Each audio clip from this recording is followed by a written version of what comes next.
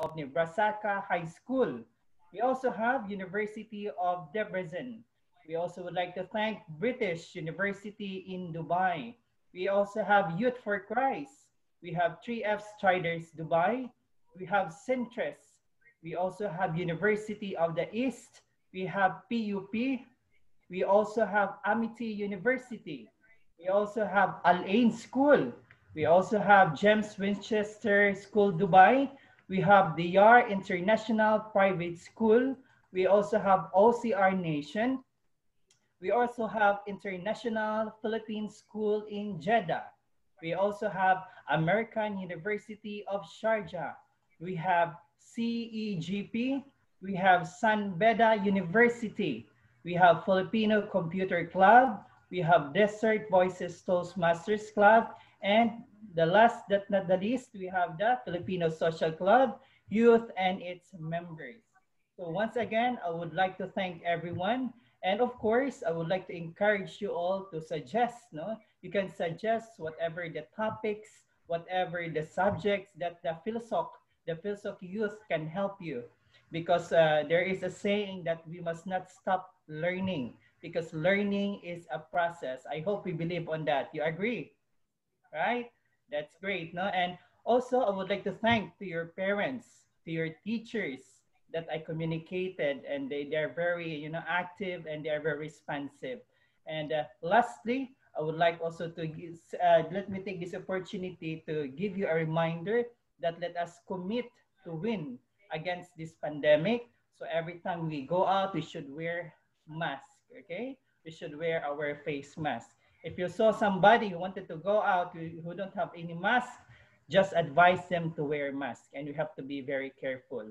Once again, thank you very much. Welcome to our webinar, and I hope to see everyone soon, and I hope to see everyone with our future activities in the Filipino Social Club. And lastly, do not forget to follow our page and share our page, okay? Because we are live all over the world.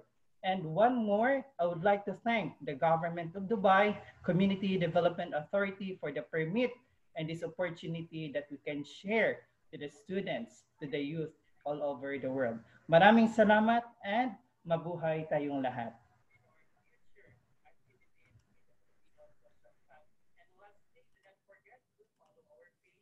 Okay, thank you very much, President Erickson, for the nice words. So now we will be introducing the lecturer or the speaker for today. Well, the speaker for today is an expert in photography, of course. He is still a level graduate, grade 13 graduate with a knack for photography and videography. Of course, he is a photo editor.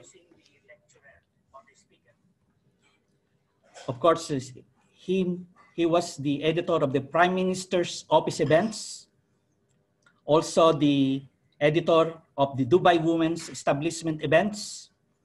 He is also covered the telecommunication regulatory authority events and Ministry of Health and Prevention events. Of course, he is also a photo on site. He covered the Emirates Diplomatic Academy International Conference, the Executive Office meetings in Dubai, the Prime Minister Office Uzbekistan Delegations Workshop, and the Special Olympics World Games 2019. Of course, he has conducted some photo video coverage. These are live coverage. The Live Blood concert in Sharjah Expo Center, the Youth for Christ Sports Festival, the Martin Rivera and Lani Mesalushi World Alliance concert in Dubai. And of course, he's the official photographer of all the events of the Sharjah International Book Fair in the year 2016 and 2017. And now, of course, I'd like to welcome Mr. Collin Dayle Torres. Let us welcome him. Collin?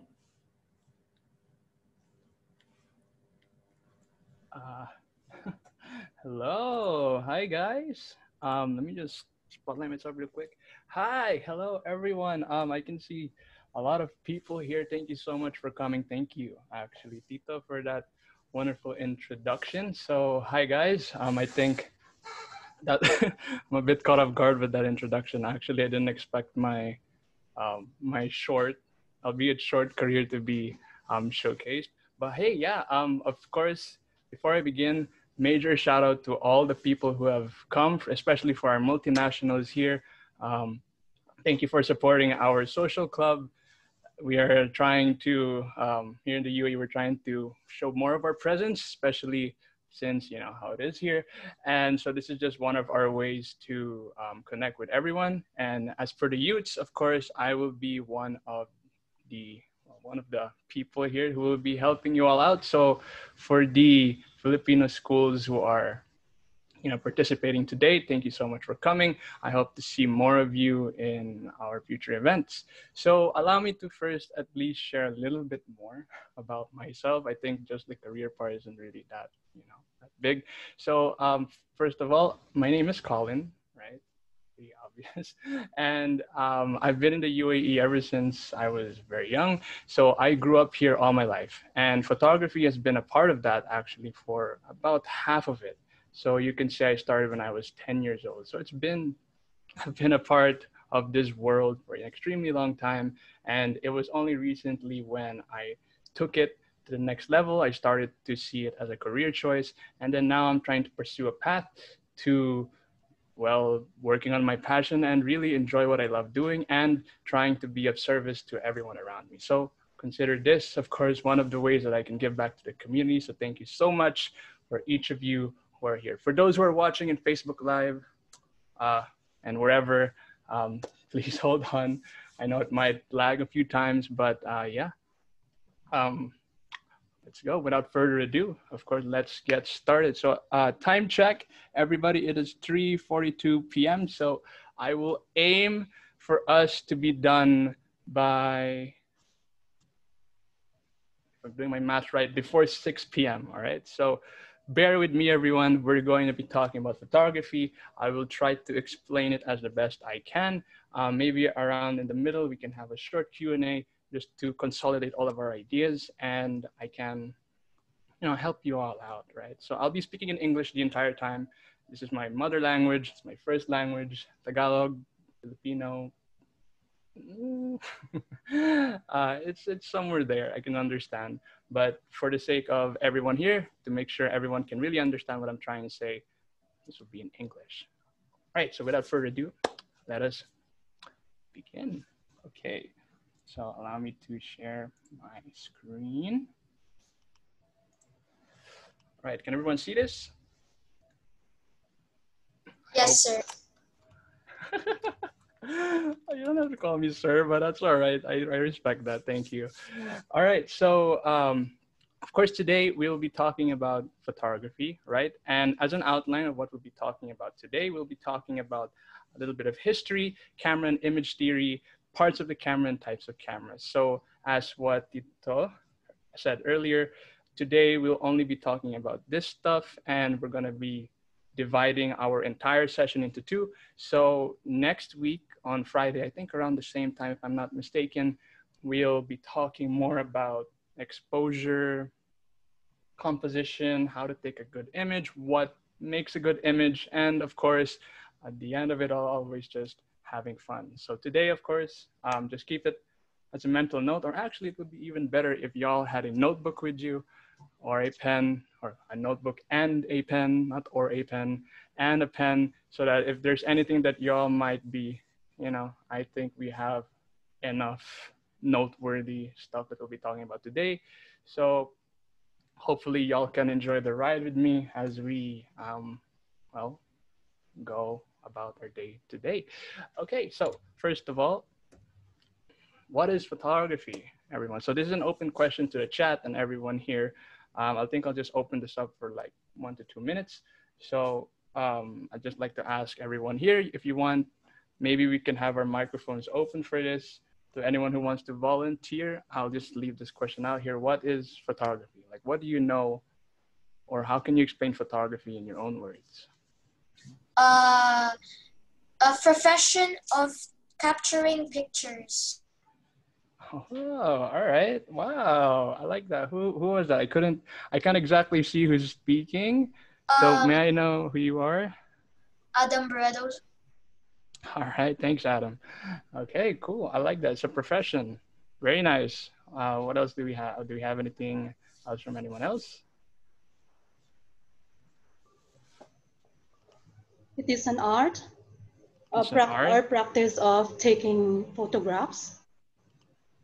All right, I like that as well. And who has given us this beautiful answer? This is teacher Veronica Nader. Thank you. Thank you. Yeah, it is an art form. Very nice. I love it when people look at photography as well as an art form. So thank you so much. And maybe we can just have um, one more, one more answer for this question. A way of expressing yourself.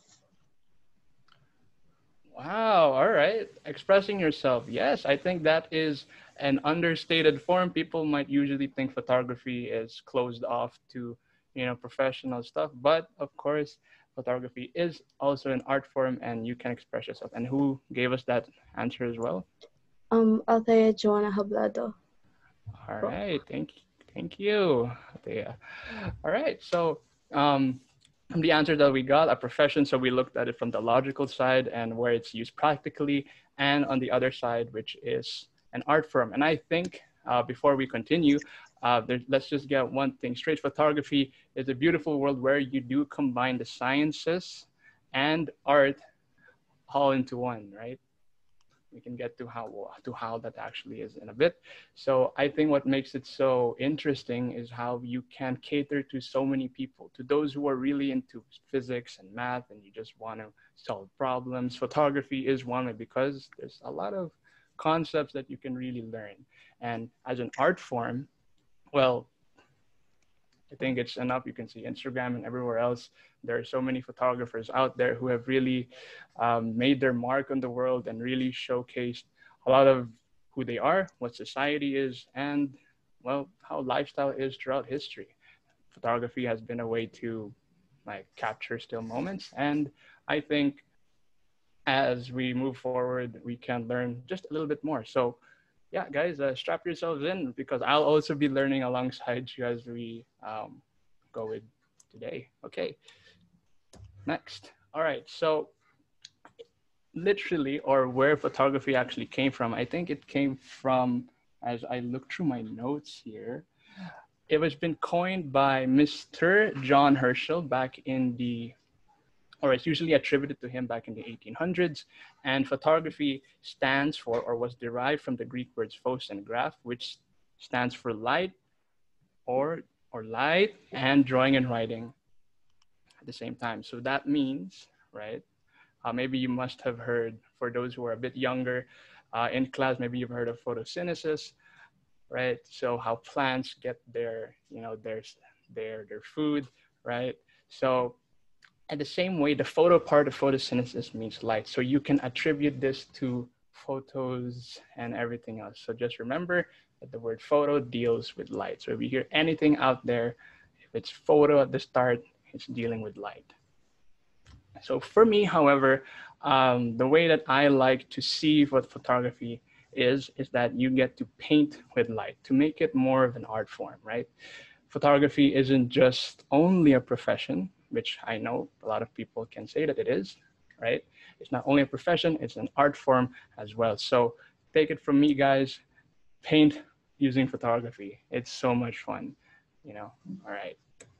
Okay, so earlier in our history, a very long time ago, before we are walking around with cameras, DSLRs, film, and everything, from the very beginning, during I won't say prehistoric eras, but the people from before have noticed that in their darkened rooms, in their huts or wherever they're staying, there are usually little openings that are just around, just because they're not made to last too long. So when these openings are there, and if you can imagine that there's no light entering in elsewhere, just a dark place where they're in, when light enters through, they were noticing some weird images forming on the other side.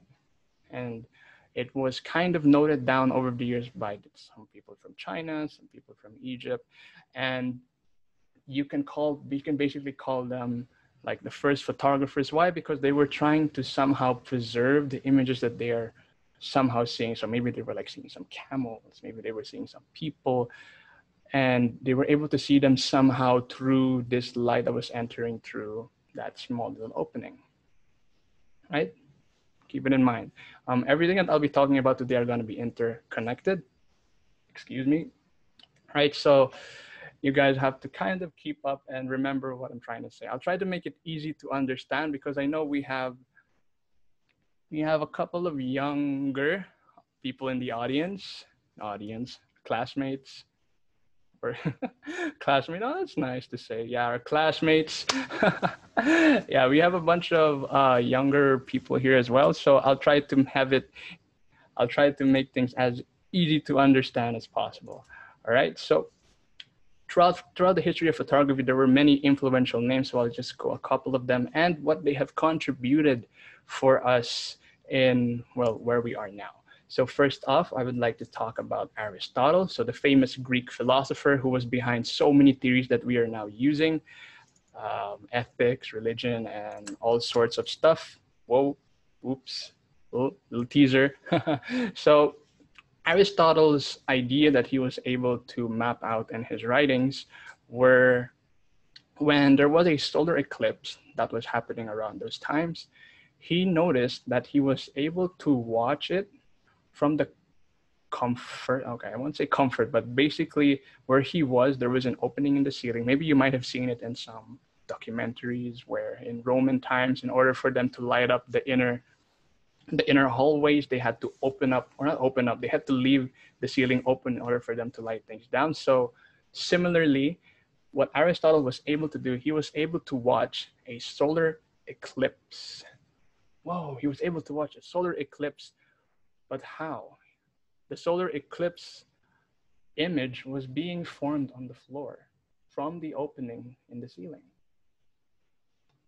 So he was able to write that down, but there wasn't really much for him else to go on. He couldn't really explain why he was able to watch a solar eclipse. Because guys, just so you know, public service announcement, we don't see it here in the UAE, but if there's ever a solar eclipse, please do not look directly at it.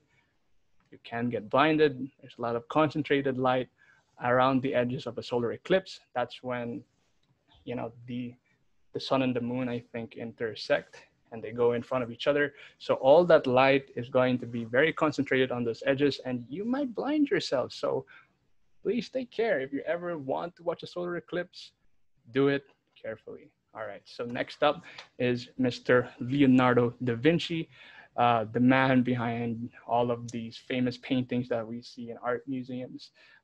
Specifically, Leonardo da Vinci was not only known for paintings, actually, he was also known as an inventor, or maybe an engineer as well. I'm not quite sure exactly, but I know that he was an inventor and he coined down, I'm using coined a lot, he noted down in his journals and writings how to use a specific concept in great detail and how we can use that concept in art. I'll get to that concept in a split second. So what he also noticed is that how that concept was so closely linked to how our eyes worked. So like how we perceive things, what are the things we are seeing in our daily lives, well, and how it really worked. And so what is that concept? I showed you guys accidentally of what it actually is. That concept is called the camera obscura. All right, yeah, it's called the camera obscura. So you can take this down if you guys want to. It'll be easier for you all. Just keep a mental note, camera obscura. So what is the camera obscura? Camera obscura is translated into the meaning of dark room or dark chamber. Okay, so remember when I said of the tents and the huts of those from before, they're technically in an enclosed space and it's very dark, right? And those little openings were just letting just enough light in to be able to form some weird figures, right? Same thing with Aristotle. When he was trying to watch the solar eclipse, the place where he was at was pretty dark. And because there was just an opening in the ceiling, light was coming down from that solar eclipse, and he could somehow notice that there was, well, there was an image being formed, right? So here's what a camera obscura is illustrated, all right? So as you can see, as you can see here in the picture, we can see a darkened room, right? Or not darkened room, it's actually a box, right? We can see a box that is kind of open on one side, and light is coming in through a specific place, right? As you can see on the left side of the box, so light is coming in through a very small opening, and on the opposite side, you would notice an image being formed, all right? So this is the concept of camera obscura, when an image is being formed on the side of a screen when the light is entering through a small opening. Fun facts, guys, right? Pretty cool. I hope you guys are interested, because everything we're going to be talking about today is relating to this very important concept. All right, so camera obscura, when light enters through a small opening, light enters and an image forms on the screen that is on the opposite side. All right, now, very important to remember that image that's being formed is in fact upside down and reversed. Whoa, why? Why is it, what did that be? Okay, so in order for me to explain first, I would like to show you guys a video I found on YouTube by National Geographic. I think I'll play it for like maybe a minute. So as I press play, I wonder if this can be heard. Just close all of this. Yeah, hold on. There's no sound yet. Okay, there's sound. Is there sound? No, sir. Okay, it's fine. We don't need sound for this anyway. Just notice here that they're removing all the light sources from the room, right? So they're trying to enclose it, okay? And then now, like I said, they're going to make an extremely small opening. And through that opening, once they left the room, they were able to notice that an image was being formed of the outside, and it was in fact inverted in the room. That's amazing, teacher. Oh, I love you, man. That's awesome. All right. So as you can see, right, I'm going to go to the next slide here. Camera obscura is an amazing concept that has been with us from an extremely long time. And in order for me to really explain what is happening, we have to talk about a few physics concepts. So those of you who are kind of in high school, maybe getting into high school or out of high school, you know, we're going to be going a little back in time or forward in time, because we have a lot of people here who are everywhere. And we're going to talk about light. So the way light works, light travels in a straight line. Let us understand that light doesn't really bend too much, doesn't go in weird squiggly lines, zigzags, or okay, maybe zigzag because that's still straight, but it does still travel in a straight line. Okay, so in order for me to explain how this is happening, in this diagram, we can see that, even more examples of the camera obscura, in this dark box, maybe you guys can see this highlight. Okay, so in this dark box, okay, from this object or subject that's outside, when light reflects off it, or let's say it's emitting light, for example, and when light reflects off this part of the subject, it will travel in a straight line, enter the hole, and hit the bottom part of the screen. Now, you guys are probably wondering, Kuya, teacher, if it actually travels in a straight line, why is it not straight? Or why is it not right side up? How come? Right? Because I had this question when I was younger, like, how come? Why is it inverted? Like, okay, it travels in a straight line, but why is it inverted? Okay, let me explain to you why. Okay, so let's say this part of the leaf, okay? We're going to be talking about a bit of angles here. So if it was traveling at 90/180 degrees straight, okay, where would that light ray be hitting? Right? It would be hitting this part of the box, right? And if it's hitting that part of the box, you're not going to see anything. No image will form. It's just going to hit it, right? Nothing's going to happen. However, if you start to, draw imaginary lines, and you notice at some point the light ray that is coming from, or a specific light ray, if I were to make it more concrete, a specific light ray from this part of the object is traveling in a straight line at an angle such that it will hit the bottom part of the screen. Okay, I hope this is, if there are more questions and answers, I'll get to them in a bit, but this is the basic concept that we have to understand, that light travels in this way because of the opening, that from the top part of a subject, it will travel downwards and hit the bottom part, vice versa from the bottom. If it was traveling straight, it will only hit this part, but at an angle, it will go towards the top. Okay, just remember that. When an image is forming, it will be upside down and reversed. Okay, so another example of camera obscura here. From the hat, travels downwards, hits the bottom on the screen. From his shoe, goes upwards, hits the top of the screen. If it was traveling in 90 or 80 degrees, it would just be hitting this side of the wall, right? And for D, it's going straight within and into the opening, and it will just hit, like, you won't see that much difference. But this is the concept that I want everyone to understand, the concept of camera obscura. Within a dark room and from a small opening, when light enters in, an image would be formed on the opposite end or the screen, and that image would be reversed and upside down. Cool. All right. I think my camera's over here. Hello. All right. So one more example here from, maybe if you guys want to try it at home. I remember I tried an experiment in school, in class, when they gave me an opportunity to show them a bit of what I enjoy doing.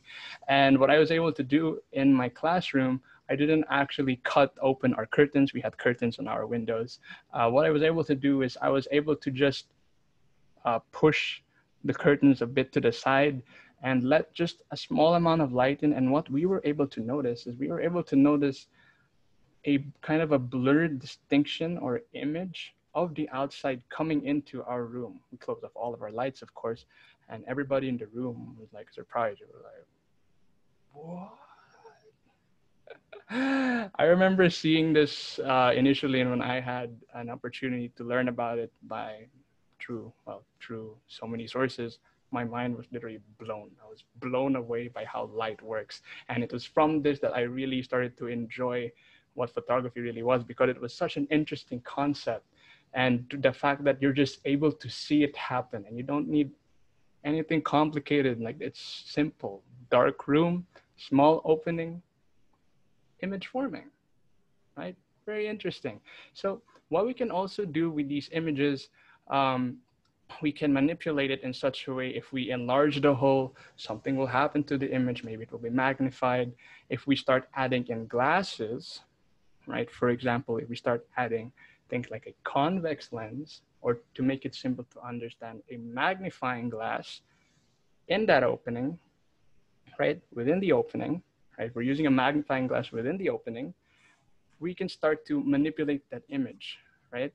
And the reason why we can also use a magnifying glass is because a magnifying glass, or a convex lens, as we can see in the diagram, it directs light in such a way where it converge, okay, converge means to go towards a certain point, downwards, to converge into a specific point. So imagine this. If we were to place a screen or a wall at this point, and we were trying to form an image, that image, because all of these light rays are being converged down to a point, would be in focus. New term, it would be in focus, or to make it easier to understand, once again, it will be sharper. All right. So maybe you guys are not thinking of it in your head like, if we're using a convex lens, so isn't that also a lens? A camera lens? All right, so I think now we're starting to connect all of our ideas together. So now you understand. So now as we move forward, sorry, now you understand the whole concept of camera obscura. Once again, dark room, small opening, light entering, image forming, upside down, reversed. Just keep that in mind. Okay, so let's talk a bit about history. So in the 1700s, which I think is around the Renaissance era, painters and writers alike have always been the way that they were gathering evidence or to eternalize something, eternalize, immortalize, cool words, kuya, OMG. In order for them to make things last longer, the only medium or the only thing that they had was just like a canvas, paper, and it was only restricted to that, right? There wasn't anything else. You would only, if you were around that time, the only way that you would want to let's say you wanted a picture or a painting of your house, right? That's all the most you can get, nothing else. So there were so many ideas that were floating around, but the only thing that we had, right, were paintings or writings in documents. So maybe you guys must have heard a saying that is kind of common nowadays, pics or it didn't happen. Y'all know who you are, guys. I won't say anything, but sometimes we really want to look for evidence in things. And so back then, the only things that we had were paintings. So the only way for us to have proof, of course, is to actually have them right in front of us and to be drawn or to be written in full form in our contracts with a signature, right? That was our only way. It was Leonardo da Vinci. Okay, so over the course of history, when the camera obscura started to become more and more accepted and, how should I say, dispersed around the world, and people started to work a lot on it, and it became more and more practical to use. As you can see now, it's being, or in these pictures, the camera obscura from once used to be a large dark room has been made even smaller. Like as you can see in the center picture here, it's been made even smaller such that it can just be this small, and it was able to direct light downwards. Now, why it can be directed downwards? Well, there was also a use of some mirrors here and there, right? Some mirrors were being used, and that are just some ways that light can be manipulated, right? So as you can see also in the right side of the picture, sorry, the right picture, that concept of camera obscura is so small. And what the artist was doing is that when light was entering through this opening, there's a mirror that is directing it upwards and onto, I think that was glass, if I'm not mistaken. So technically an image was forming on some glass. So all you had to do was put some tracing paper or transparent paper, put it on there, right? Transparent paper, put it on there, and then now you can start. Guys, I know some people might say tracing is cheating, but here's the thing. If your intention of tracing is to try to capture exactly what is happening, then I think that that's not exactly cheating, because of course painters from back in the day considered it cheating. It's not the best thing to do. You don't trace, right? You really try to express yourself in your own way. Copying other people's work, even now, is a big no-no. So yeah, so moving on. So of course, if there's one thing that was, if there's a question that was always being asked is, if paintings were the only way to gather information, as in evidence of a scene, how do we make it more easy to make? Because it's very difficult to be able to use this camera obscura concept and really capture every single detail from what you're trying to see onto a piece of paper or canvas. It is extremely difficult. Why? Because it will take you a lot of time in order for you to get it as accurate as you can get it to be, right? So here's the question that painters and inventors were trying to tackle is, how do we make those images permanent, right? How do we make it easier for everyone to just, instead of painting it and using that concept to draw. Maybe you're trying to map out the house. Maybe you're trying to look at the park or anything like that. How do we make it permanent? How do we make it permanent? How do we make it forever to be, used? So firstly, I would like to make a big shout out to Mr. Joseph Niepce. He was a French chemist, or you can call him a painter as well, but he was a chemist. And he was one of the people who was really so fascinated about the camera obscura and how light was able to form an image, such that what he was doing is he was in his laboratory or in his area, and he was trying to find out which chemicals, once sensitive or once exposed to light, will change or will react to it. There are only very few chemicals that are able to do that, and Joseph Niepce was able to find that.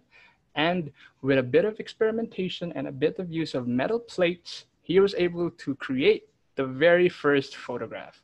So this is the very first photograph. It was made using metal plates and a couple of chemicals that I don't remember the names of, but we don't have to get into that in too much detail. All you need to know that this has been recorded to be the very first photograph. So as you can see, it's very rough, but what it actually was, it was a view from outside. I think it was his window, and it was just, it's just like a landscape photograph, as you can see. However, I think one thing that we have to take note is that it took him 8 hours. It took him 8 hours for him to expose this metal sheet with chemicals, right? And one more thing, it didn't just take 8 hours, it also took sunlight. And as we all know, the sun is a very strong light source. So it's not exactly the most practical, but there are always steps that we have to take in order for us to start something. There's always going to be the first step, and that first step is always going to be the hardest. But once you get the ball rolling, then everything will be easier, right? Life coach Collin, like shout out to you guys. Okay, so next up we have directly after when Joseph Niepce was developing his concept, directly after, a newer, much easier way to record light, which is called the daguerreotype or the daguerreopicture, was when instead of using the chemicals that he used more sensitive chemicals in such that the exposure time didn't have to be 8 hours anymore. It just had to be like between 30 to 10 minutes. So throughout the course of history, from the very first camera obscura, that concept is now being even more worked upon, right? Technology is advancing, guys. It's amazing. From 8 hours of exposure now down to 30, right? And now we have to talk about what comes next. And Mr. William Henry Fox Talbot is the guy who made such a major breakthrough. He was the guy behind what I'll just say right now what he did. So Mr. William Henry Fox Talbot was, of course, another chemist, and you can call him a photographer as well. And what he was able to find out is using a specific compound of silver and a halide, he was able to mix these chemicals up together and noticed that it was extremely light sensitive, that exposure time didn't have to be as long, and he was able to form interesting images. Now, what are those interesting images? Well, those images are a bit different because he was forming, using those chemicals of his own conceptualization, he was forming negative images. What is a negative image, Kuya? Let me tell you. I swear, I really do feel like I'm talking to myself and it's like I'm vlogging, but I hope you guys can bear with me. All right, so where was I? Okay, negative images. So what is a negative image? A negative image is when the lighter parts of the original subject is made dark and the darker parts of your original subject is made to be lighter. Now, the only way for me to really explain this is if I have examples, right? So before I get into that, Mr. William Henry Fox Talbot's math, or what he was able to think about and conceptualize and to really like push forward his idea, is when he was able to create negative images. Like I said, when the image that you were forming on his chemical compound mixture, if it was formed in such a way that if the light parts are dark, the dark parts are light, what if we expose that image again onto another sheet of paper? We would be forming another negative. And if we think about it in such a way, if those light parts that became dark, and we're going to apply that process again, so those dark parts will be made light again, in the end result, we will be getting a positive image. Whoa, math in photography? Yeah, so there's a lot of math that's also being played. A lot of math was also being played in the concepts of what we are using today. And what Mr. Talbot here was able to bring to us is the concept of how a negative image, once exposed to another negative film, you can say, film or screen or piece of paper, a positive image would form. Right? And here's just an illustration of it. Would you consider yourself a person? So as you can see here, his hair, originally, his hair would be black, right? But in a negative image, what you are actually seeing is that his hair, which was originally black, once formed into a negative mixture, or once the image is being projected into a sheet with that negative mixture, or that, you guys get what I'm trying to say. When it was being projected, what you will end up seeing is an example of this. His hair would instead be white, his skin, maybe the background is gonna be black. So if I were, right, if I were to be taken a picture of right now and it's a negative image, my background would be darker or black. This would be a bit lighter and my hair would be a bit lighter, right? Cool. Okay, so that's all we need to know. So this concept, of course, is how, I'll get to that in a second. So the next person we have to talk about is Mr. George Eastman, and very influential and cool person in photography. I look up to this guy because he was the guy behind the very interesting company of Kodak. Kodak was the very first photography company that has commercialized this concept to the world. They were bringing the world smaller camera obscuras, or cameras, and made it available for the public to use. Right? He made it possible, or he was the man who made this interesting concept possible for the public to use. Okay, and this was his slogan. The slogan of Kodak: you press the button, we do the rest. So what Kodak was also very popular for, they were also the people behind roll film. So remember what I talked about Mr. William Henry Fox Talbot and his mixture, right? So Kodak took that concept and made it so that he had film to be placed into the camera, and that camera is now being sent off for everyone to be able to use.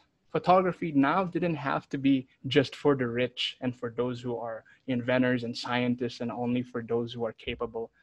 Now, what Kodak was able to do, they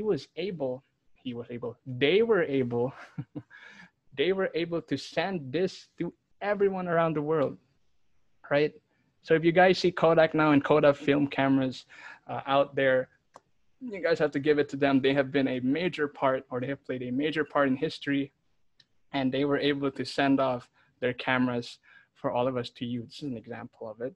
As you can see, it's a box, right? Remember camera obscura, a dark room right here, small opening over there, right?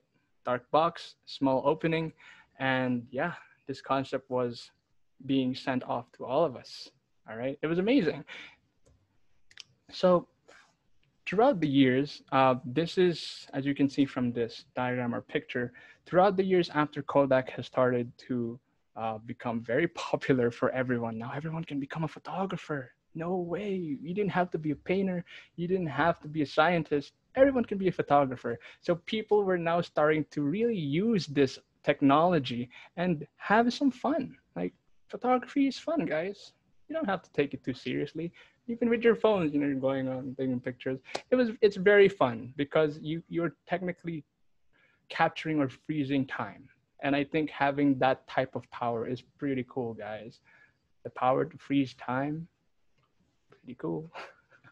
So um, this technology, right, as it started to develop even more, as you can see from this type of flow chart, when cameras then, after Kodak started to really be popular, you would have your roll film, you put it in your camera, you play around with some settings, take the picture, take enough of them once your film is done, or take enough of them until your film is done, take it out, send it off, give it to whoever, could be Kodak, could be a lab, for them to develop your film.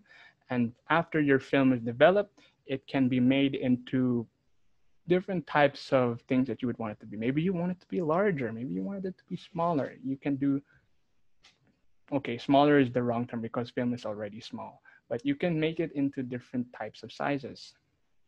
Okay, so here's just another example of how negative images are using film. I think this is a, okay, for the enthusiasts out there who are with us today, I don't know which film this is from, but as you can see, more negative images being formed on film. So now the concept of negative images, right, is being placed onto film.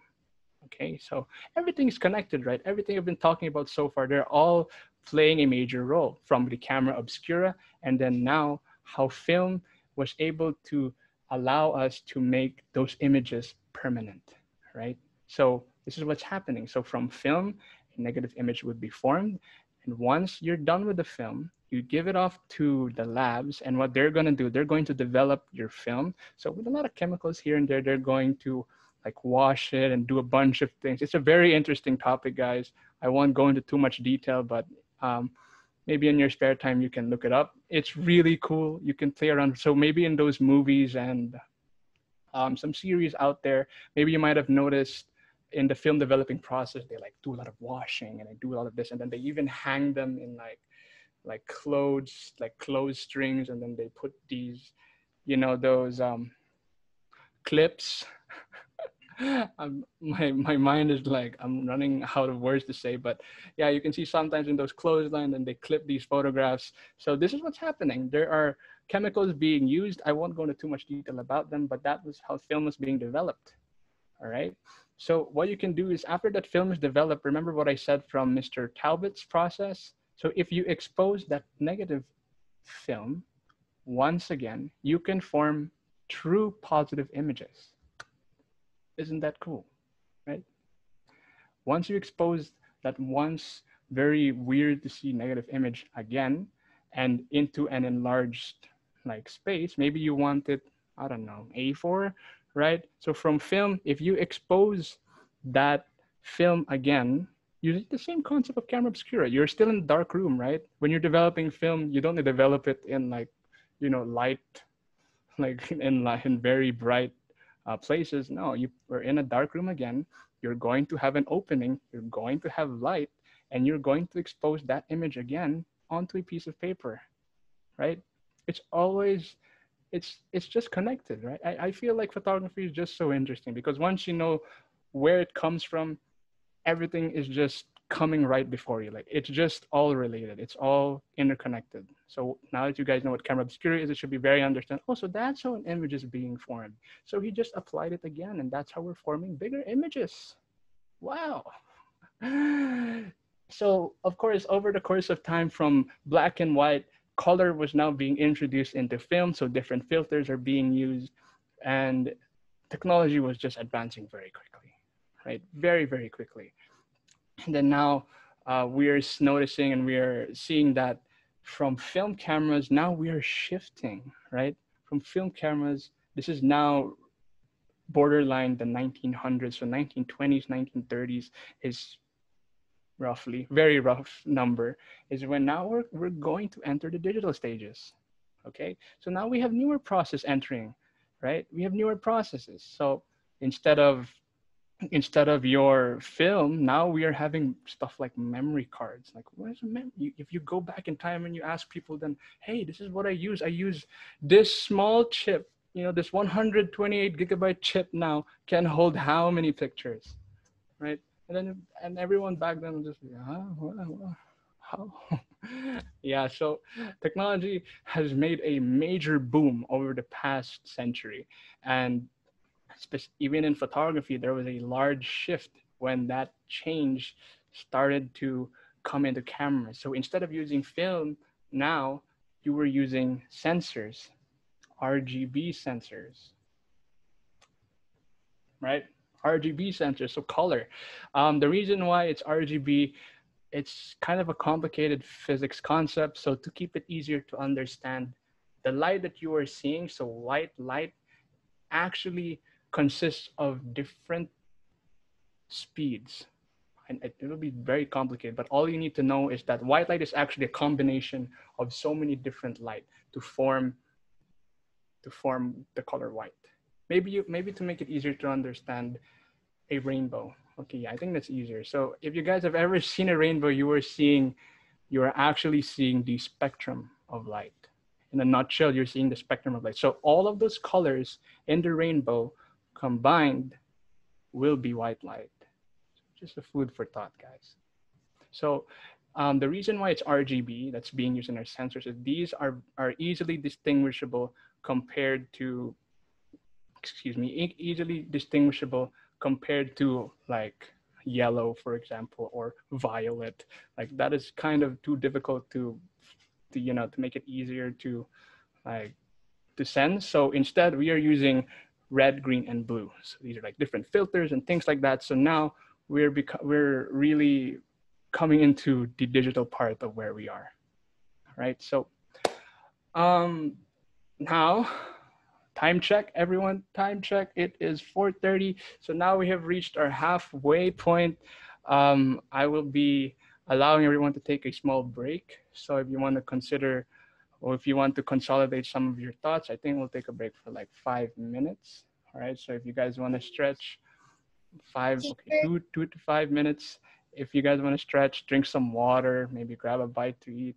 Like I'll give you guys that much time since we're now at the midpoint. And if you have any questions, I think the chat will be open, right? So I'm gonna be going to the chat. So if there's anything, so if there is anything, any question that you guys want to ask me, considering from what we just talked about, so camera obscura and all these concepts, I will be answering them. Can we stay in the meeting? Yeah, it would be, of course, you guys have to stay, right? Just for like 2 minutes, get up, stretch, drink some water, go to the bathroom. This is the time so that you don't miss anything. So yeah, so for me, it is currently 4:28 p.m. So maybe by before 4:35 we'll resume. So if you have any questions, like write them down, or if you want to ask me now, like I'll be here. I'll just gonna ask for some water. So yeah, we're just gonna chill for a bit. Like you guys want to check your phone, do something. We chilling. We're chilling, guys. Right.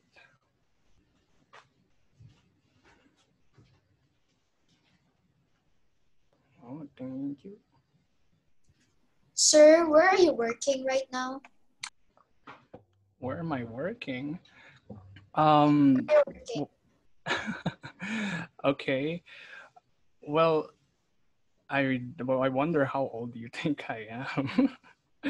I'm not exactly the eldest person, but if I were to keep it simple, recently before the whole pandemic hit, I was actually employed in a media production company. So it's based somewhere in the Business Bay. So for those who are in UAE, y'all will know what it is, right? Y'all know where Business Bay is. And so it's a pretty high end thing. So what we were doing at my place, I was in charge of, or my role there was a photo editor.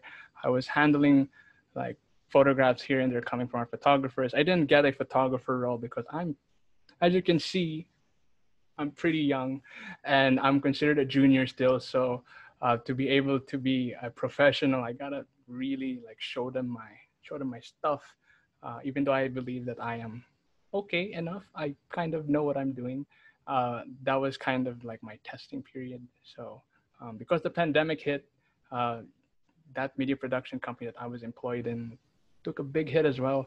So at the moment, we're on hold and it's kind of, so nothing much is happening. But yeah, um, that's where I am now. Thank you for that question. Thank you for that question. All right, so some other questions in the chat. I'm gonna scroll up real quick. So from Edre, have you tried shooting film nowadays? Woohoo! To be honest, not really, but it has been an extreme. So ever since I started or I got this opportunity to be able to share with you guys this, I was up in my books and all the videos and stuff, and I started to really appreciate what film was and how much has really gone into that. So it's such a beautiful piece of history, and I really want to get into it. And it's, to be fair, I do have film cameras at home as well, so the option is now there for me. I want to get into film photography again, because I was kind of into it before, but it was a bit too difficult because digital was easier. Right? You didn't have that restriction of not seeing what you're taking, right? But I think the true test of a photographer is to able to get it right in camera. All right, so I want to try it very soon. Maybe you can help me out getting into it. Thank you. All right, so maybe I'll just answer one more question and then we can resume. The next question that I got over here in the chat: do you have any knowledge about point and shoot film cameras? From Aprilin. Well, I think I just answered that question in a way. Not entirely, but since I kind of am getting into it now, I think I'll be able to answer that question a lot better. But to keep it simple, point and shoot camera, what I just talked about, right? That's how it works. All right. If you want to know how it works, camera obscura, film, change your settings, get the exposure right. We're going to talk about that next week, all about exposure. But for now, at least you're aware of what is actually that camera all about. All right, cool. And okay, I think I have enough time for one more or two more. Have you ever created a movie? I have not. I am, in fact, a photographer, kind of exclusively a photographer at the moment. I haven't tried any motion film.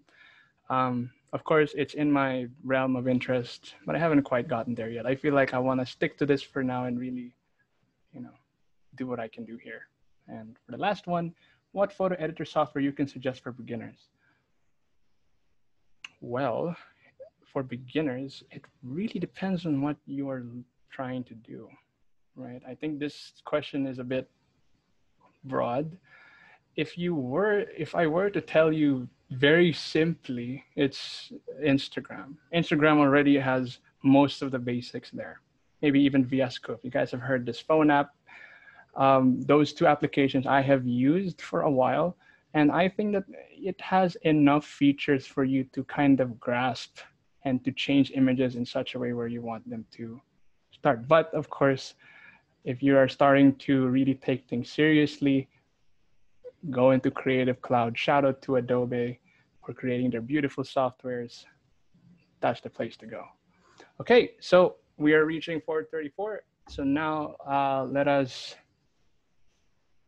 I will answer the rest of these questions in a bit. Camera using, wow, pretty cool questions. All right, I will answer them towards the end of our session today. So I hope you guys are still interested.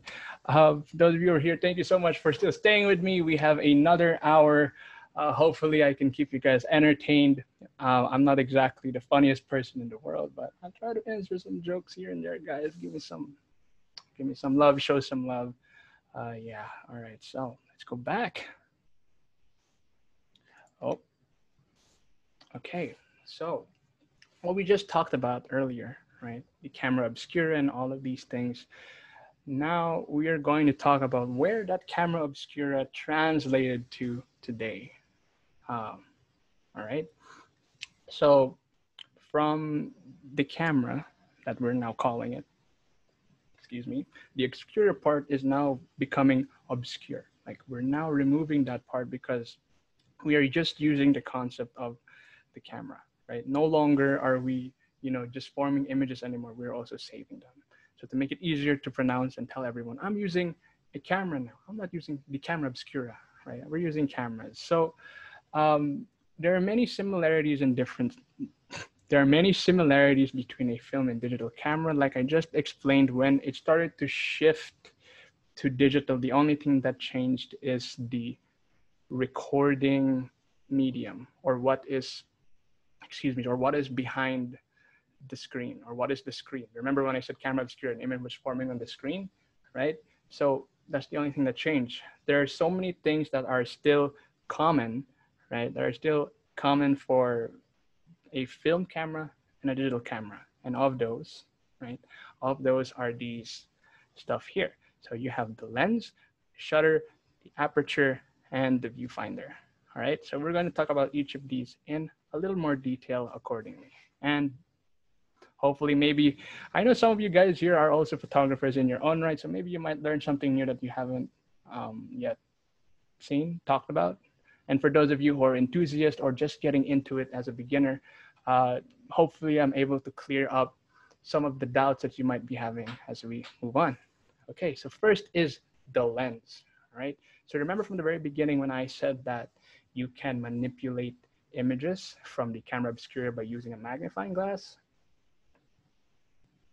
right? Use magnifying glass, okay? So a lens is basically the entry point of light into the camera, right? Instead of the hole, now we are using a lens. And within the lens, as I just explained, it has a series of glass or lenses, right? Where they manipulate light in such a way that it is reaching the end of your camera as how it's supposed to. I can go into very deep theory about this because it's kind of all physics related, and I took physics in high school, so I kind of enjoyed it. I enjoyed learning about light, and I don't want to go into too much detail, but all you need to know is that there is a lot of pieces of glass, right? There's a lot of pieces of glass in the lens. So I think I have a lens here that I can show you all. First off, just, I have some props here, right? Right, so I have with me a lens. It's a Sigma lens. Shout out to Sigma.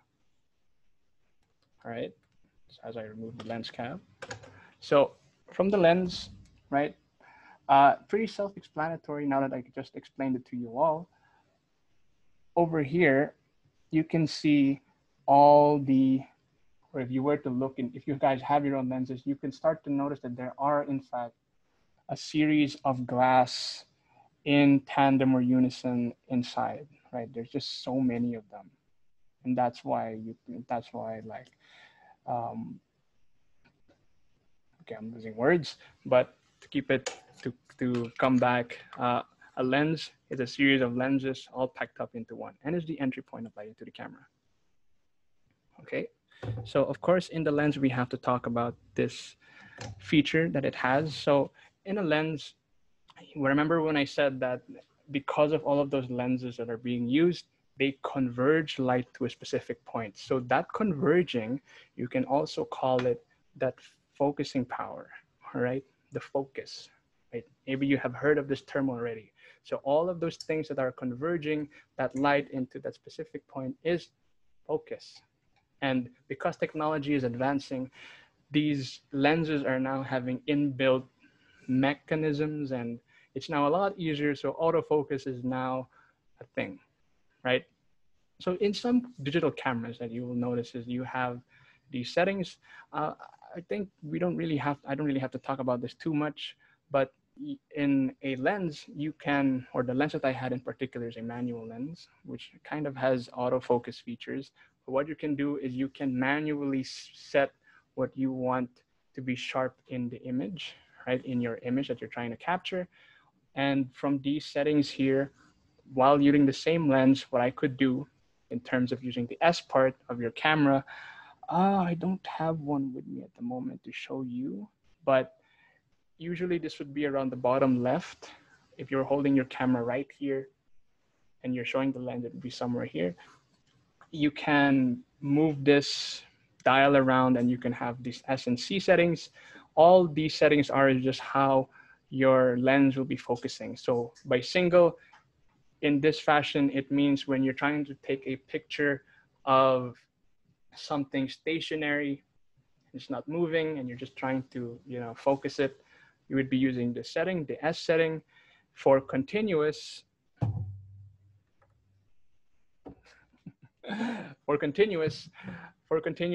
you would be using this autofocus feature when you have a moving body or moving subject in front of you. So for example, maybe it's a moving car, maybe it's someone walking, maybe it's someone running. So when you have your digital camera or film camera that has this setting, be sure to use the C function, right? Cool. Very important, of course. It's a bit dark anyway. So very important, of course, that we have to understand is that the lens is the entry point of light, right? So what you should always remember is to never touch it. Never touch it. Don't lay hands on it. It's just going to ruin what that image is going to end up like, right? Now, why is that? Now, remember, before I talked about Leonardo da Vinci, right? I talked about Leonardo da Vinci and how he was able to see the similarities between the camera obscura and our eyes. So if we were, for example, to touch our eyes, right?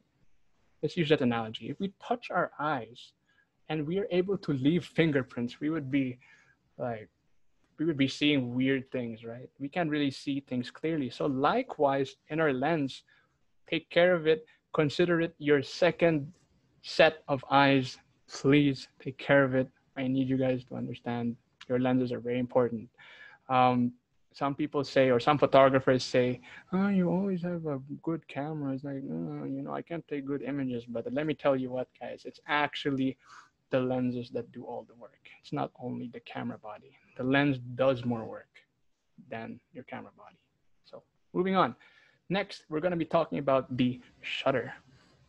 The shutter. Now, what is the shutter? The shutter is a piece of metal or plastic in your camera that will prevent light from reaching the film or sensor or recording medium. It will also allow you to control exactly when the picture will be taken. So imagine, okay, actually I don't need you guys to imagine, all right? Let me show you, all right? So with me, I have a very special camera that has been given to me, or not given to me, but I have a chance to play around with it because this was actually my dad's film camera. It is the Nikon FM10. I think a couple of people here know this camera and have actually had a chance to use it. So this is a film camera. Okay, so it uses film, right? There's no LCD screen, like as most cameras can see. And what I'll be showing you here as I manipulate this real quick. Aren't you opening? All right. Okay.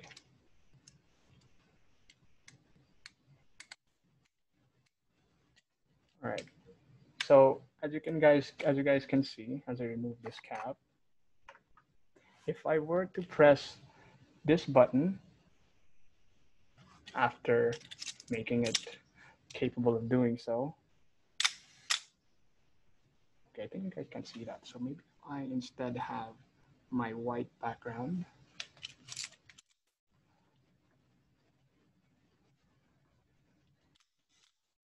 Right?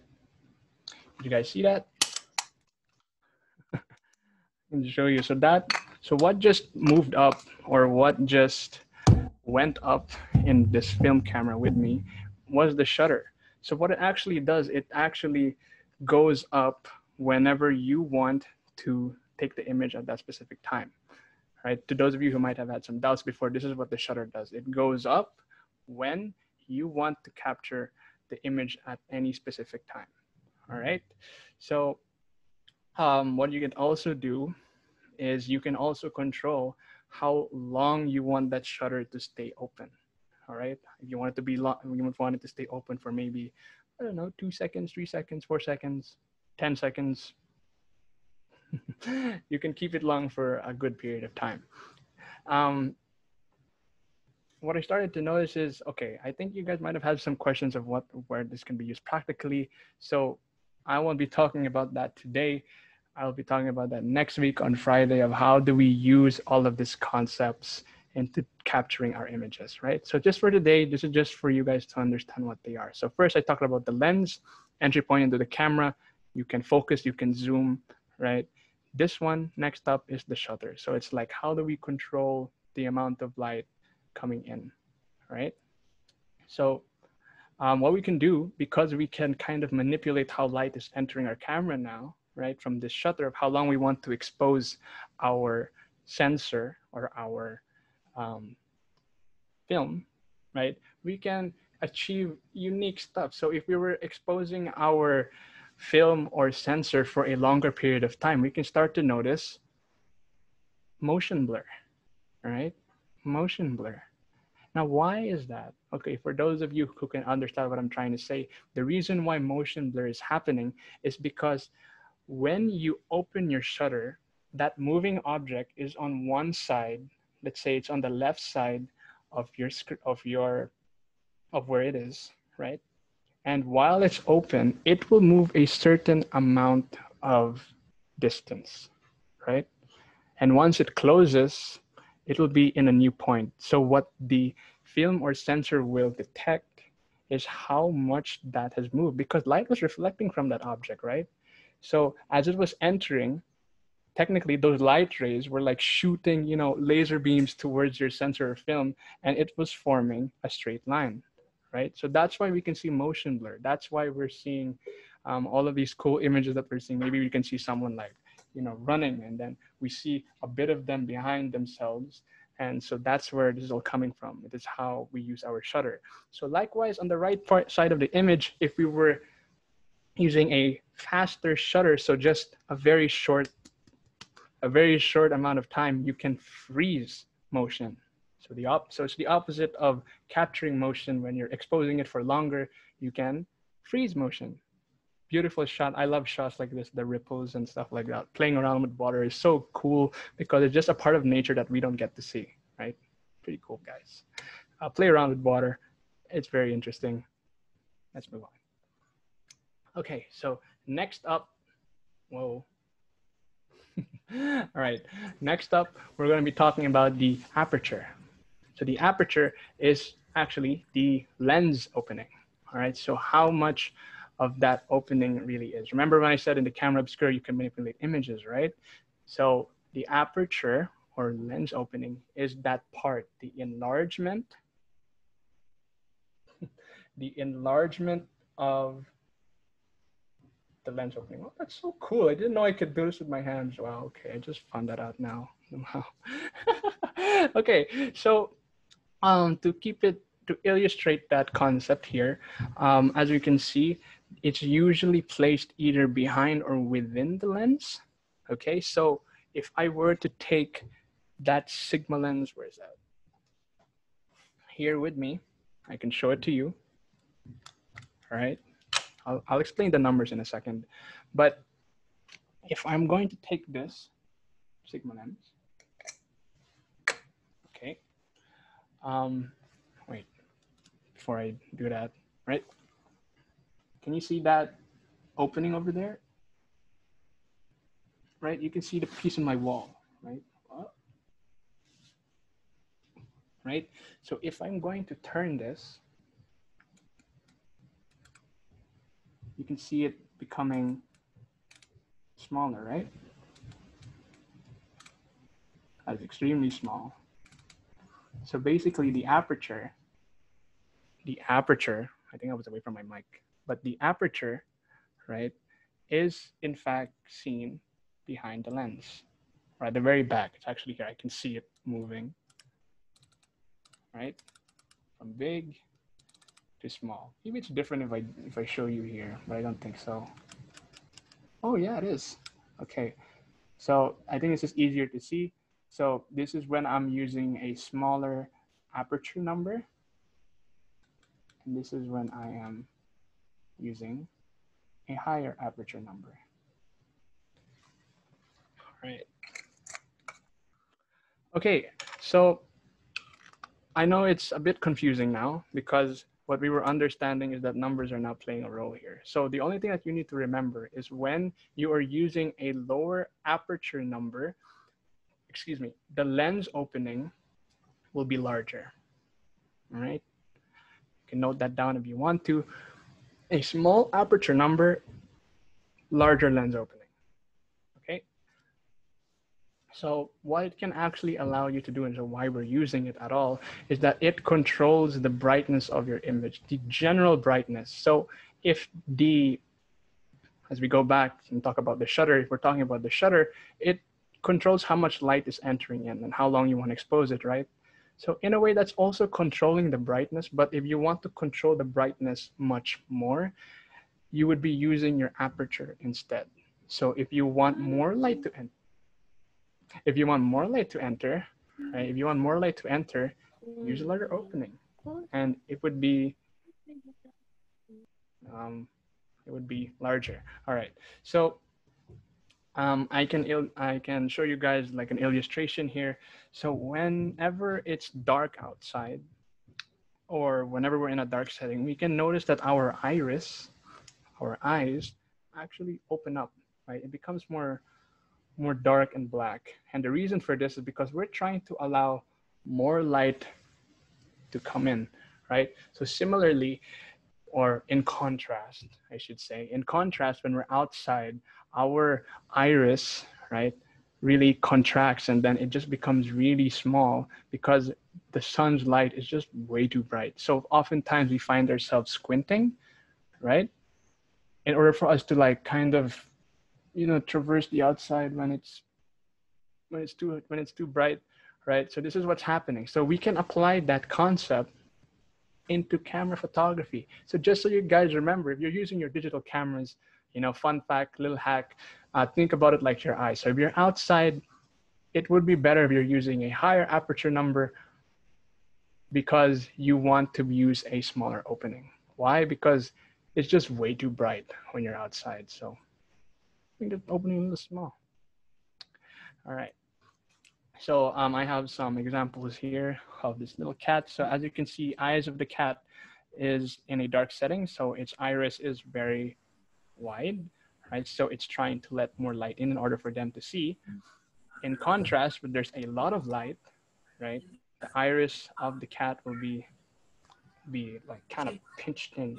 You can call it like, you know, when Toothless from How to Train Your Dragon like becomes this angry like type of guy, like, wow. And then when he's like, you know, trying to be cute or whatever, and his eyes just like, right? Well, you know, same thing, kind of the same thing, but yeah. Of course, it changes the it changes the appearance of the cat by a lot. So just a little, you know, fun fact, you can actually see this in people as well. So, you know, bunch of picture theory, image theory, and stuff like that. I won't get into too much detail, but you can really affect how a person looks like, even by how much is seen in their eyes. Okay. So one more thing, it can also control the depth of the sharpness, or for those who are more into photography, it is called the depth of field. Okay.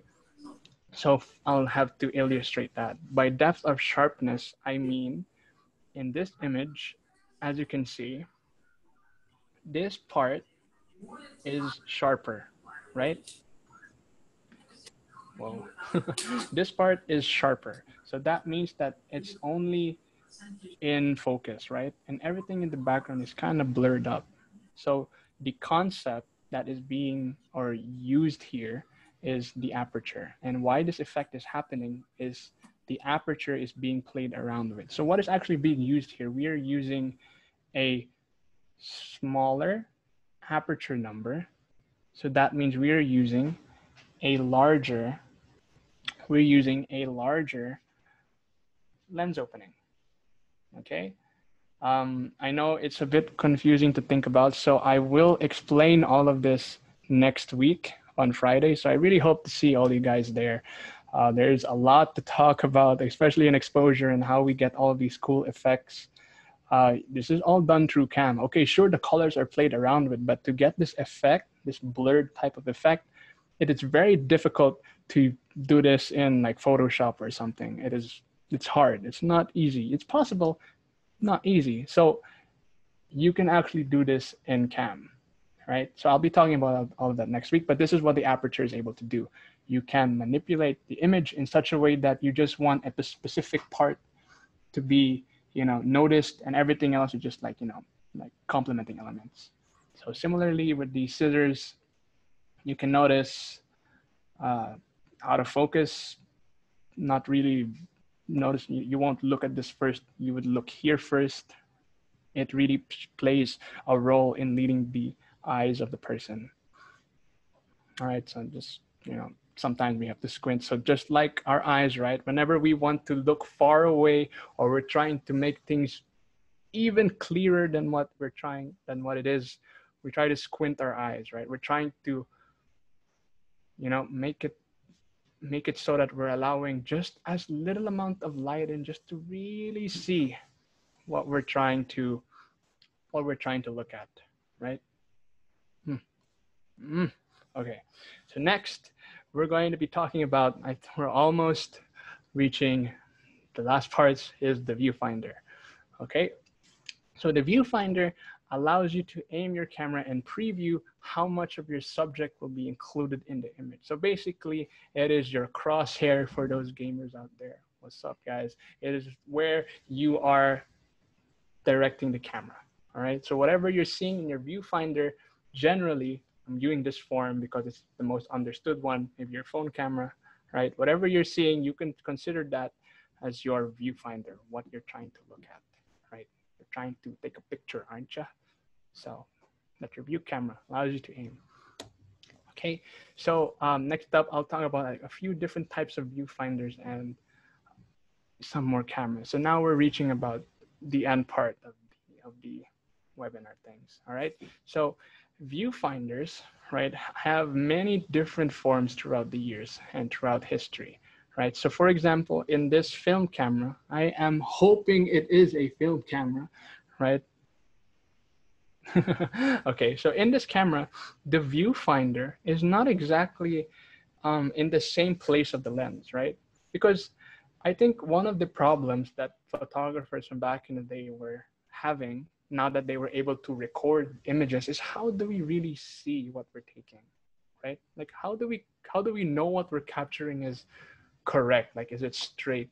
Is it properly composed? Like, is it, like that? So there were so many technologies and people were really trying to experiment. How can we, make this easier? So one of those ways is when they start to put these little holes in cameras. So for example, over here, we can see it's just a bit above the lens. So they're trying to minimize.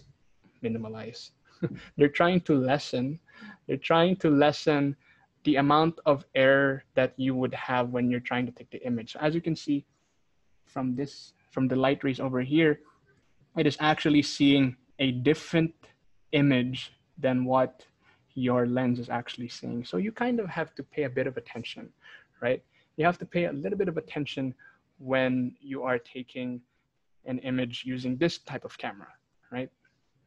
So usually that viewfinder can be seen in disposable film cameras or cameras like this, where the viewfinder is over here, right?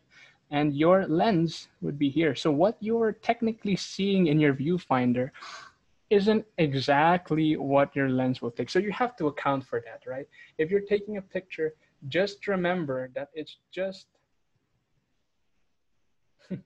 remember that it is a bit lower than what you intended to be, right? Because your lens is actually over here and you're viewing it from a bit above it, right? So you just have to keep that in mind when you're using cameras like these. Okay, so next, an interesting viewfinder camera is called the view camera. So this camera is interesting because, as you can see, there's not really a viewing part, right? So where do you actually see? Okay, so how you would use a view camera is in this part, right? At the back part, you would actually take that off. You would slide that off, right? And you can actually see what your lens is really seeing. Like you are going to put your head over here. Usually there's like covers and a curtain behind you, and you would be, you know, like under your blankets, like something like that, right? You're going to cover yourself, and you get to really see, you know, where you want to capture or what you want to capture, right? Because now you're looking at exactly what the lens is seeing, right? And once you're done, you go out, you slide that back in, and you expose your film. Your film would be here, the thing that you slid off. I think it would be film, right? So yeah, very interesting. It's cool, but it's still not exactly the best thing, right? Like how it would be taking a bit of time just for you to capture any image. Right? You really have to like, oh my goodness. And even much more because it's a lens, right? That image is inverted and it's just it's a bit too hard to, you know, to put into thought. You have to imagine what you're seeing in a larger form, right? And next is a twins reflex camera. Now these are all the cool cameras that I saw even in real life. I had a chance to play around with this for a bit when I went to a museum. There's a museum, I forgot the name of it, but I was able to play around with this in such a way where the top part opens up, and the reason why there are two lenses is that one lens is your viewfinder lens, and the other lens is the lens that is being exposed, right? So it'll be working like this, right? So firstly, the light would be entering through your first lens over here, and with use of a mirror, it goes up, right, to where you are going to be taking a picture from, right? So the way you would be using this technically, right, it's kind of awkward, right? Because you're bending down and you're trying to see. But because of the mirror that's here, you can see what that first lens is trying to capture, right? And the second lens, which is directly below, will be being exposed to the film, right? The words were correct. I really hope they were. But yeah, as you can see from this diagram, it's still a bit of an error, right? It's still not exactly the easiest thing because what you're seeing, you still have to account for that. You have to go a bit lower or higher accordingly based on where your subject is, right? It's still not the best. So after much experimentation, we are now coming to the more popular term or the more popular cameras these days, which is called the SLR. Now, we've already talked about what a camera is, right? Maybe some of you here have already heard of DSLR cameras, right? When you go to a store, oh, look, these are DSLR cameras. So for those of you who don't know what SLR means, we're going to get right through it. So since we're still on the topic of viewfinders, the whole SLR part of the viewfinder of the camera, sorry, is only dealing with the viewfinder, right? It's just it, single lens reflex. So the way this works, right, in most cameras of today, okay, not most cameras, but in SLR cameras of today, this is how it works, okay? So what it is in this diagram over here, what it is when you're trying to capture an image, the light rays, remember from the very beginning, light rays, right? Dark room, lens, light entering. When light is entering, it will first hit a mirror that will be placed in front of the shutter, go up, it will direct light upwards into a prism that will direct light into the viewfinder. All right, now I have to illustrate this to make it easier to understand. So I'm gonna bust out my film camera here again. So I open this up. All right, so Can I get a zoom in here? All right. So this is actually an SLR camera, an SLR film camera. And over here, whoa, right? Over here, right? Do you see this? This is the mirror that will go up when I take a picture. All right. So what is happening is that when I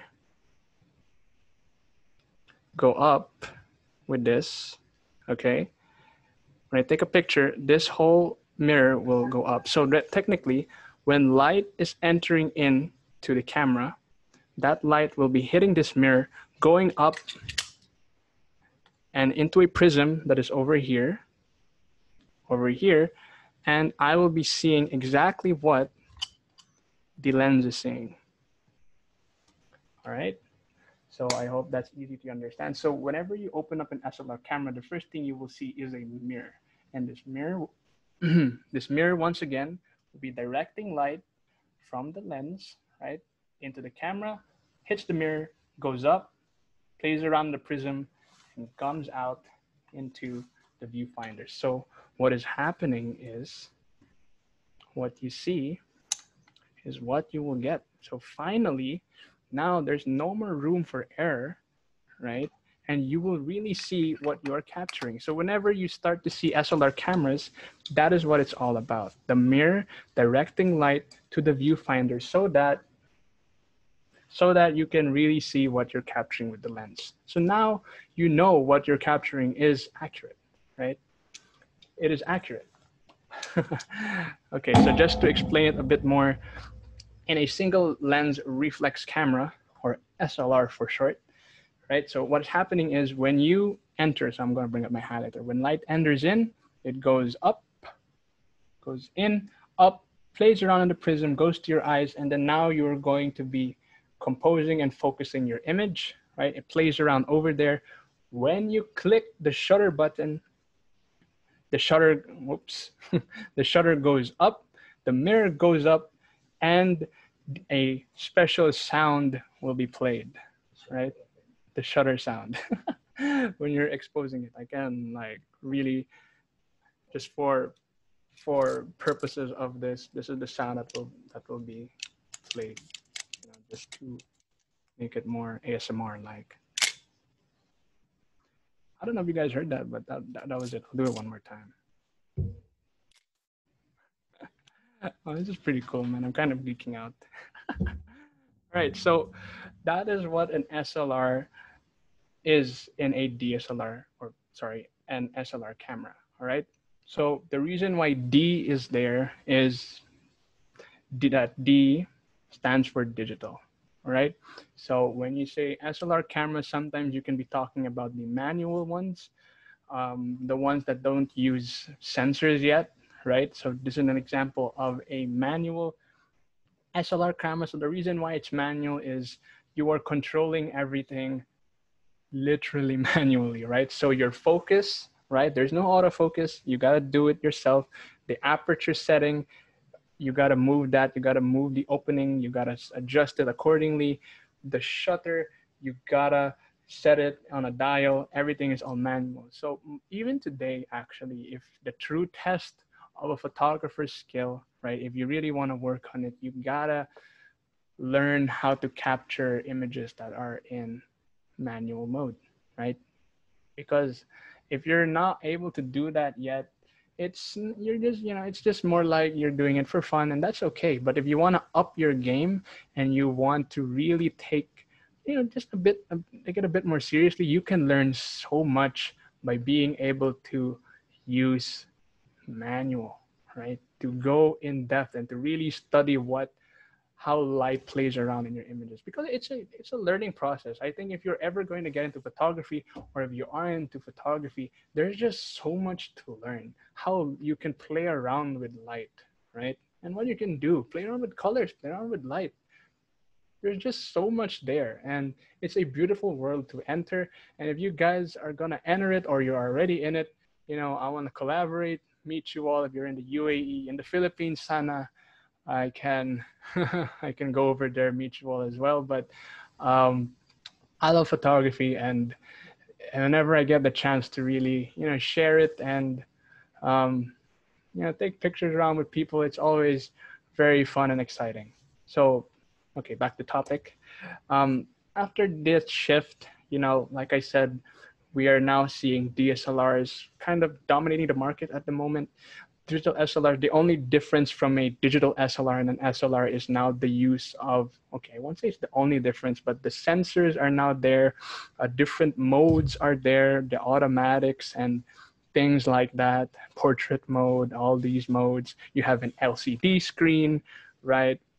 You have all of these new features. I won't go into too much detail about that, but all you need to know is that still, once again, the SLR part of the cameras is only dealing with the viewfinder, right? That's it. Okay. So one thing, of course, a big mention is that now there is a rise of mirrorless cameras, right? So this is the removal of that SLR part, and it's now everything is just done electronically and digitally, because now your viewfinder that you are using is no longer using that mirror to direct light. It's gone, because now that whatever you're seeing is still what you're gonna get, and the way that it's achieved is it's done electronically. So technically, there is a sensor that is always being exposed, such that whenever you want to take a picture or shoot video, you already know what you're doing because it's already set there, right? It's the removal of the mirror, right? The removal of the mirror made it so that this process is more seamless and so much easier. You can now have smaller bodies because everything is just done digitally, right? It's just done electronically. It's just done through the software. That's why mirrorless cameras are very expensive, because you're removing physical parts in place of softwares and, all those things that are hard to, hard to come by at this moment. So yeah, technology is improving every day, and maybe, who knows, maybe the next thing you're going to see is a very small box to be able to take pictures. I mean, that exists already, but I really do feel like technology is advancing so fast, and I can't wait to see where the realm of photography is going to take us. All right, so I think with that, time check, it is currently 5:20. Whoa. Yeah, with that, I think I am going to conclude. I think this is our last slide. Yeah, it is our last slide. All right, so with that, of course, I need to make some honorable mentions of types of cameras. So there are point and shoots, which was mentioned earlier. Point and shoots are pretty simple cameras. They can range from film to digital cameras. And all it is, as it says in the name, you target what you want to take a picture of, and you press the button and you're done, right? Another honorable mention, of course, are phone cameras. Yeah, I think that the newer phones are now adapting the features of being able to control your aperture, your shutter speed, and even your ISO. I didn't talk about ISO today. So to those of you who are wondering, where is that? We'll be talking about that next week. So don't worry, I will talk about what ISO is. So you can control all of these cool things in the phone camera now. So just let it sink in. So everything I talked about, the camera obscura, the light entering in, images forming, film, all of that is a large piece of history, and it has come down into your pocket. Isn't that something, right? If you just, you just take a step back and realize where this all came from, you can start to, appreciate the camera that is within your phones. Like, it is amazing that now it just fitted for everyone to use. All you need to do, pull it out, swipe left, swipe right, click the button, you just captured something, right? A beautiful piece of history, right? It took so much, so much to get to where it is. And it is always, cool and amazing that people can capture beautiful moments with their families, with their friends, and to really, and what word did I use earlier? Eternalize? Yeah, to eternalize. To eternalize the moments that you're experiencing within your lives. So yeah, with that, I'll be concluding. So of course, for our webinar today, thank you everyone for coming. Just a brief recap of what we covered over here today. So we talked about the camera obscura. Once again, to those of you who just joined us, or to those of you who are kind of forgot, camera obscura once again is a dark room or dark chamber wherein there is an opening or a hole on one side where light is allowed to enter. Once light is allowed to enter, an image will be forming on the screen that is on the opposite side of this opening. And that image would be upside down and reversed. All right, concept of camera obscura. Next, we talked about a brief history. So a couple of interesting people: Aristotle, Leonardo da Vinci, Joseph Niepce, George Eastman, and William Henry Fox Talbot. Very interesting and amazing people who have contributed into the world of photography that we know today. Negative images, like I explained, whatever is dark will be light, whatever is light will be dark, right? And the camera, so stuff about it, the lens, the aperture, the viewfinder, and a couple of types of cameras. So we will be moving on. Thank you so much, everyone, for coming. So now, because we have a bit of time, I think now I can answer more questions. I see the chat popping up, so I'm gonna get to all the questions that we have here. So now I'm gonna move on to questions and answers. Shameless plug, this is my Instagram on the bottom left. Follow me, guys. All right, so I'm gonna get to some of the questions here, right in the chat now. Okay. Whoa, all right. Yeah, okay. I will scroll up to where I last left off. Okay, so Adam, wait, no, before that, is it true that, okay, so I can see a question from Aisha Torrente Rapaka. I hope I'm pronouncing it correctly, Rapaka. Is it true, po, that photography defines something much more, like has a story behind it? This is really open to interpretation, and I think the way that you are telling me is it like an art form? Yes, photography is an art form. The photographs that you are taking can define things a lot more. The only thing I talked about today is kind of the theory behind it, and the images that we capture and the pictures that we have can really create different concepts. So black and white photography, for example, is really interesting because it's just white and black. And to be able to play around with shadows is so cool. So you can create extremely dramatic images and they can just mean so much more, right? Like, maybe you want to show someone sad or someone happy, right? And you're going to make it so bright. There are so many things you can play around with, and that's more about the artistic side of photography, right? So yeah, I feel like there are, of course, stories behind photographs. So specifically, photojournalists are the people who really embrace that part of photography. So if you're into the news, you're really up in the stories, right? You want to capture something that will tell enough for the viewer to understand what's going on. Like, for example, I won't, mention too much, but there are some rallies out there here and there. And so for those photographers who have to be a part of the news, they really need to, you got to find the best shot to be used, like in the headlines and stuff. So there are stories, of course, you can place stories behind cameras and pictures. So yeah, I think there is a lot of room for stories in photographs. Okay, so next. I'm using Photoshop. Is that okay for my level? It is very okay. If Photoshop is your beginning editing software, then you are like more than halfway there, bro. Like, are you, bro? Adam Barreto. Yeah. You're already halfway there, man, because that's like a more premium editing software that we can use. You can really play around with so many things, manipulate, and it's just a play around software. You can play around, right? And you can really do a bunch of things with your images. So yeah, it's okay. For a beginner, even better because you're technically putting yourself in an unknown place, and the learning possibilities are endless. Trust me. Even I'm still learning Photoshop, even though I know how to use it. Each time I open up the software, there's always something I didn't know that I suddenly find out. All right, what camera am I currently using? Right now, what I have with me is the Nikon D810. So that is a full frame camera. I have a bunch of other cameras too, like that FM10, for example, that I just showed you guys. Yeah, I have a bunch of cameras with me, like a D5100. I'm a Nikon user, low-key bias. Yeah, all right.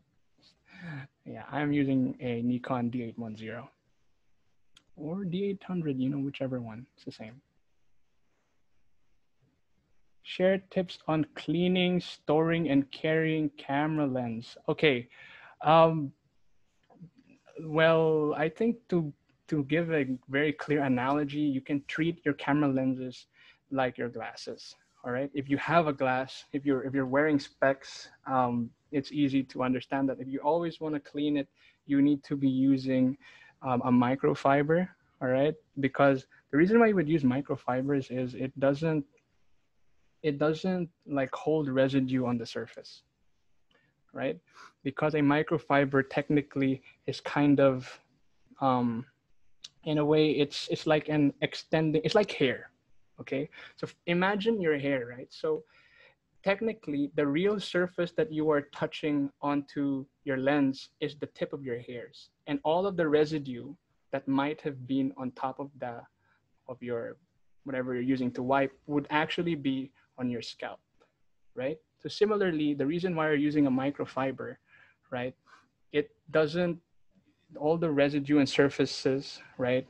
Or sorry, all the residue is being stored in the inner surface, and the upper side is what you're actually wiping. So just imagine fur, right? Fur, it's not exactly the skin, it's the hair. So same thing, that's what a microfiber is. So use a microfiber, don't use tissue.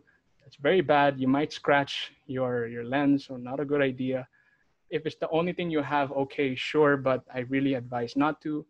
Your shirt, very bad idea. Don't do it. Treat it like if you were to have your own glasses. Take care of it, okay? Use microfibers. If there's a liquid, sure, use that as well. Yeah, storing it and carrying it. I don't think there's much for me to say other than make sure it's in a fixed place. Make sure there's not much room for it to be moving. So if you were to own a camera bag, make sure everything is packed. Like even if you're putting whatever stuff, your power bank, make sure it's all, or make sure you're removing the opportunities for things to move in your camera, so that in your camera bag, so that you won't have that worry. All right. Okay, so there you go. Carrying it, leave it in your bag. If you're carrying it, I would advise not to always hold your camera lens and walk around, because that is very dangerous.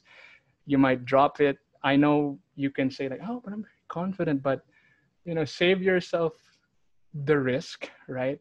It would be better if you might have another bag to carry around the lens, or keep it in your bag wherever it is.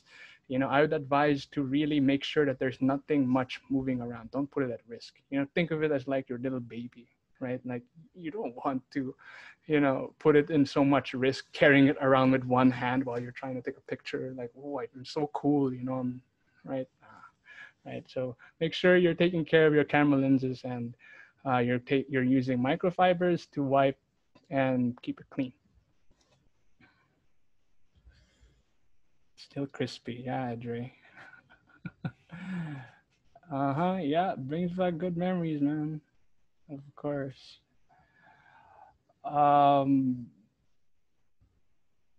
Everyone can take out insurance. Oh yeah, I mean, if you guys have cameras too, you know. Wait, I'll get to that in a second.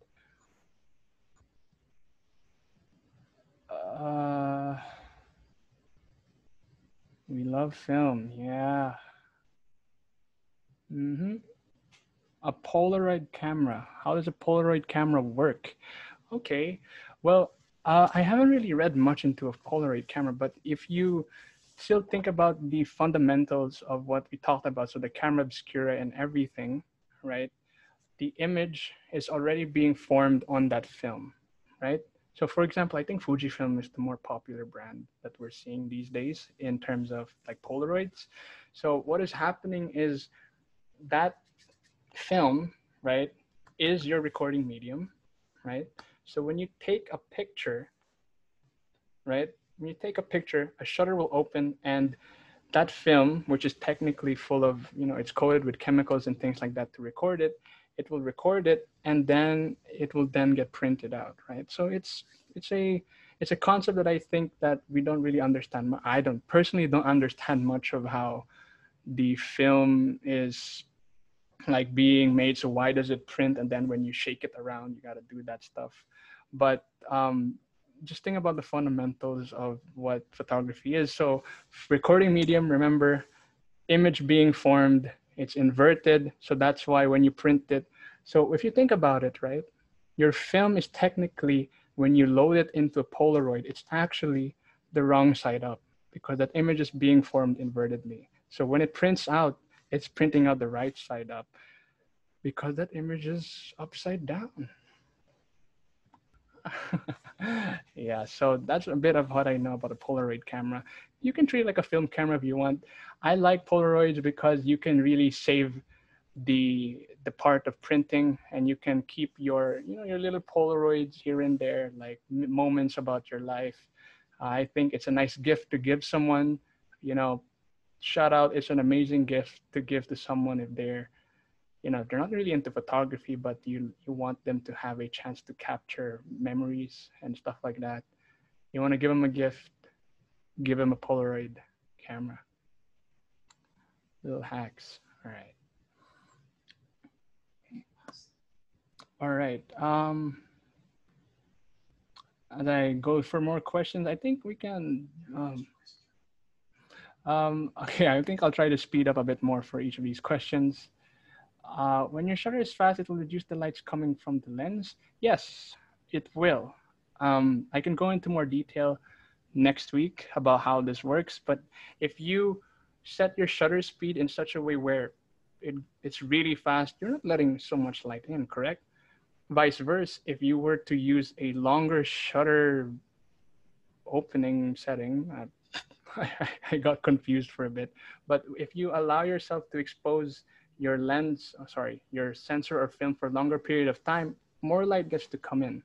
I can get to what your images will look like next week when you leave it long, like open up for too long, and what are the cool situations you can find yourself in. It's just a bit of night photography, a little bit of a hint, guys. If you want to use longer exposures, it's night photography. All right, next. Will we be able to see some of the pictures you took? Yeah, next week. I won't, if it's in my Instagram, yeah, it's a couple of them. But next week, because I'm not really someone who posts a lot, next week I'll be showing a bit of my work here and there, some of the pictures I've taken, and I'll try to explain what I did during that time along the way with the settings that I used. And of course, we'll be talking about exposure, composition, and everything next week. So I hope to see you guys all there again. All right, cool. The kinds of lenses, yes, I will. Yeah, yes, I will. A bit of it. Yeah, some bit of focal lengths. What are the different lenses you could use for different effects? I'll go into that as well, Jerome. Thank you. The beautiful evolution of a camel. Yep, it is a beautiful evolution. Is there any tips? Okay, is there any tips you can give to people that are starting with photography and found their passion in it? Oh. Is there any tips you could give to people that are starting with photography? Well, I think in order for me to answer that, I'm going to share a bit more about myself. All right, so to make it very short, the way I entered photography when I was very young, I was a part of an organization called OOPS. So OOPS was called stood for Overseas Pinoy Professional Photographer Society. And my dad was one of the founding members there. And whoa.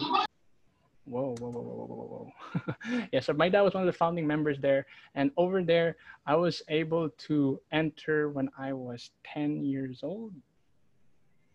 No, sorry. 10 years old was when I started taking a class there. And that's when I kind of entered into the photography scene properly. Sure, I was there for much longer before that, but I was very young.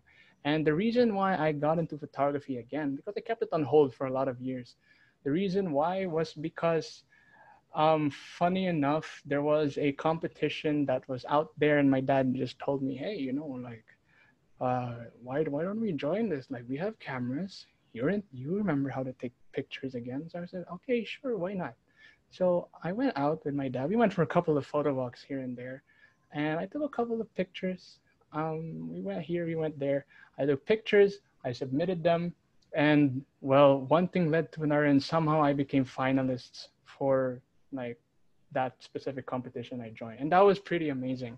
And when that happened, I started to realize like, whoa, right? Like somehow I was able to be recognized for something that I kind of left behind, right? And in a way, I got the ball rolling and I started to join a couple more competitions here and there. I started posting a couple of my pictures and I started telling stories like, hey, I'm starting to use a camera. I brought my camera to school and everything just started to fall into place. I started to get recognized. There were some magazines who featured me as well, like Illustrado, for example.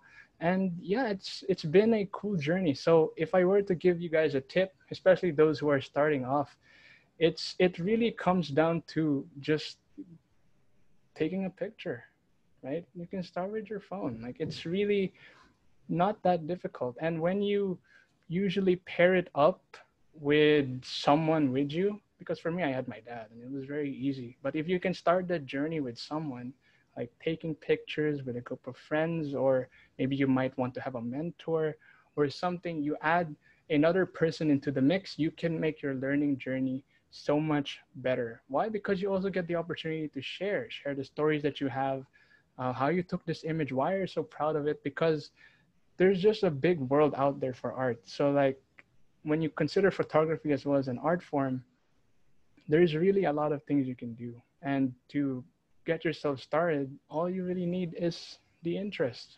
Hopefully I was able to interest some of you today.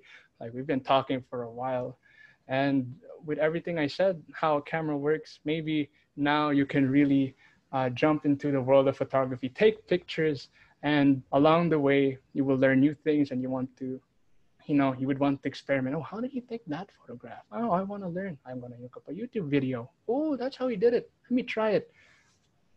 Wash, rinse, and repeat that process. So yeah, if you're just finding your passion with it now, you know what, I believe in you. If you want to collaborate, if you're in the UAE, you know what, hit me up, right? Like we can, okay, sure, there's a pandemic right now, but I'm, of course, always ready to share a bit of what I know with you. And yeah, you send me a DM or whatever it is. I'd be happy to help you in your photography journey. Or if you want to share about ideas and whatever, you can. Okay, cool. If there's time, will you share some of your personal work? We'd love to hear stories. Oh, yeah, I think next week would be the best thing for that. My bro head Trey. Yeah, next week would be a good time for that. I have a Sony CyberShot DSC H300 camera. Wow, I need to look that up. Can we look that up in the chat? A Sony. Okay, let me write that down. I'm gonna look that up later. And if you're here next week, I will. Can you have a pen? Right. If you're here next week, I can answer that question for you. So I'll just I'll just write this down and answer that for you. Sony CyberShot DSC H300 camera. Okay, what was your inspiration? My inspiration. Okay, well, I think I kind of explained that already. I think my inspiration has always been the people around me. Like I said, my dad was a very big part of that. It was because of his push and his influence on me, because he was a photographer himself. All of the equipment that we have was his. And so he was kind of the person to introduce me and take me alongside him into, well, this world we are in now. So I really got inspired by my dad. And then now I am finding like other people to look for inspiration, like those who are, in YouTube, in arts and everywhere, the artsy photographers and whatnot. Like you just start to explore. So for me, it really had to come down to family, right? And that's where everything started. Okay. What made you love photography? Yeah, it was my dad. Manufacturers, yes. If I were to buy a camera as a starter, what are the features we need to consider in choosing one? Oh, very good question. Um, a starter camera. Okay, so the first thing I think that you need to consider is your budget. It is your price, the price tag. It's what are you willing to spend on buying a camera? Realistically speaking, cameras can range from very cheap to very expensive, right? So it really comes down to how much are you willing to spend? Are you going to be doing it professionally? Like, do you see yourself doing that eventually? Or you just want to, take a couple of pictures here and there, casually? Like, it really depends. So if I were to suggest, my personal recommendation of what you can look for are point and shoot cameras, because I think in order to get the basis down of, oh, not even, point and shoot cameras are just like phone cameras in a way. So if you want to start off, I would suggest an SLR camera to really get the fundamentals of using all of these concepts. So the lens work, the focusing, the shutter speed control, the ISO, and all of that, you can find yourself doing well with an SLR camera because it's already easier to use. Your viewfinder is already correct. It can be digital, it can be film. If you really want to have the best learning experience, that's the best that I can recommend to you. Of course, the models and stuff, we can get to that later, but start looking for entry-level cameras. I think there's a Wikipedia page for that. Entry-level cameras, that's where you can start to begin, looking at what you can afford to buy for your needs. At the end of the day, you can also use your phone, right? Like that's also what you can use. Okay, next question. What is the one thing you wish you knew when you started taking photos? Wow, that's making me think. Okay, the one thing that I wish I knew, the one thing I wish I knew when I was taking photos was how aperture worked. Because when I was very young and I started taking photographs, I didn't know what aperture did, and it was so weird for me. Like, oh, aperture is like, the opening, yeah, but it doesn't really do much for my photographs. So I remember I took a test in my class that time, a very long time ago, and I was indeed like very confused. Like, wait, how does he go out of focus, but the person close by is in focus? Huh? Like, it's a very small, simple thing, but I didn't know what aperture meant until so much later. Like maybe like 5 to 6 years later was when I really figured out what aperture was, right? Like, oh my God, I don't know how to use this.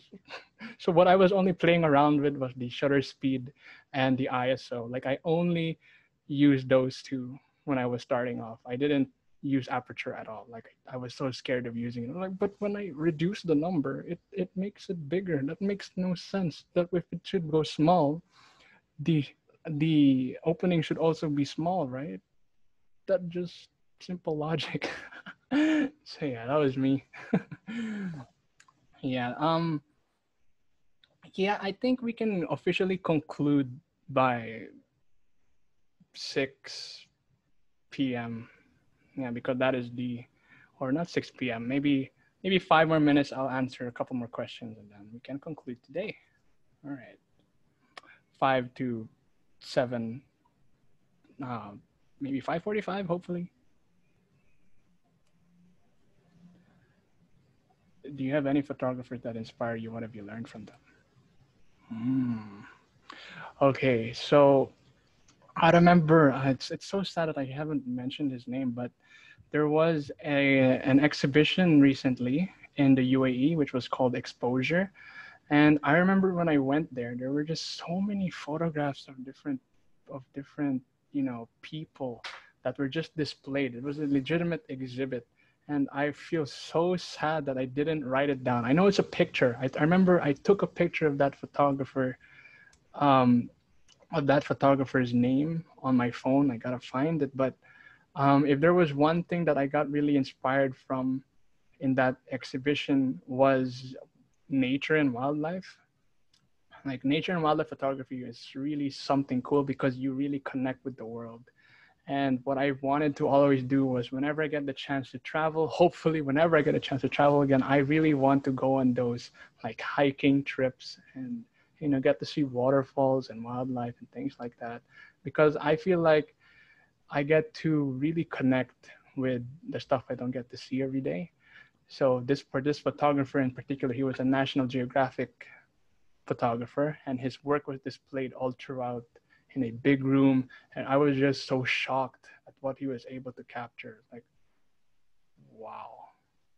I'm so sad I forgot his name, but thanks for reminding me, actually. I really have to look for him. But he was a National Geographic photographer. So I love nature, guys. Hopefully, away from the city of the UAE, I want to travel the world. If you want to talk or share something, oh yeah, I think that would be better. Tips and tricks, inspirations. Okay, yes. Using camera cases, yes, camera cases are good.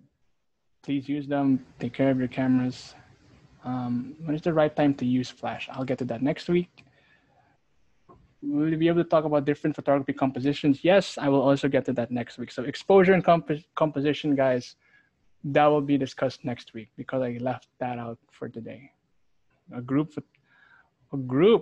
Oh yeah, guys. I mean, that would be pretty amazing if we can create a group, a community of those who are here, and we can just share stuff and really, find ourselves in an awesome place. What camera do you suggest for a beginner? Okay, I think I answered that. Entry-level cameras are the best. What is your favorite subject to shoot? At the moment, I love to shoot people. I love looking at the different, we all live different lives. And I really like meeting new people. So to be able to photograph them. At the moment, this is my main interest. I love portraits. So if you want to have your picture taken by me, hit me up. I love doing portraits at the moment. It's my current interest, and I want to see what else I can do with it.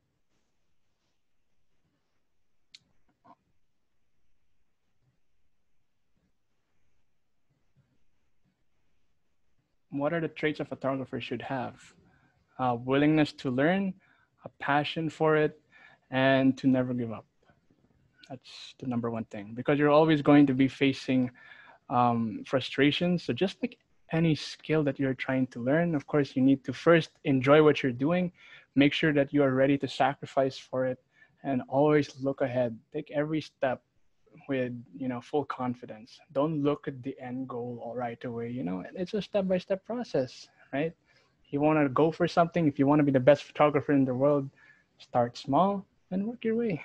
That's the best trait I can say. So hard work, resilience, always willing to learn, and I think those are just the two specific ones I want every photographer to have. Willingness to learn and always resilient, never backing down. Which phone has a better camera? That's a debatable question. At the moment, I would say Google. It's not even there, right? But yeah, Google has a pretty cool camera, the way they do it because of their software and how it works. Because phone cameras are in unison with software use, right? The way that you use a phone camera now it's really in combination of how well they do their software. And if you're looking for a really good camera, Google is your best bet. It's the best camera in the business at the moment, right? It's better than an iPhone, it's better than Samsung, better than Huawei. But Google's not really available in the UAE, so that's unfortunate. But if I were to choose between these three, I'm an Apple user, so kind of biased. I would go for iPhone. I would go for iPhone personally. But Samsung and Huawei have done really cool things with their cameras as well. But I think it's just the way that I like my softwares. So. Does expensive cameras mean better results? No, it really does not. Expensive cameras does not mean better results. In fact, you can create so much beautiful stuff using this film camera. This is now worth almost a fraction of what it was before, right? You can get amazing results. It's never the camera, right? That's what you always hear. It's never the camera, it's always the photographer. But I know that's too cliche, so I'll keep it easier to, or not easier, I'll give you a goal to have in mind, is that whenever you're looking in terms of equipment, always look for the lens.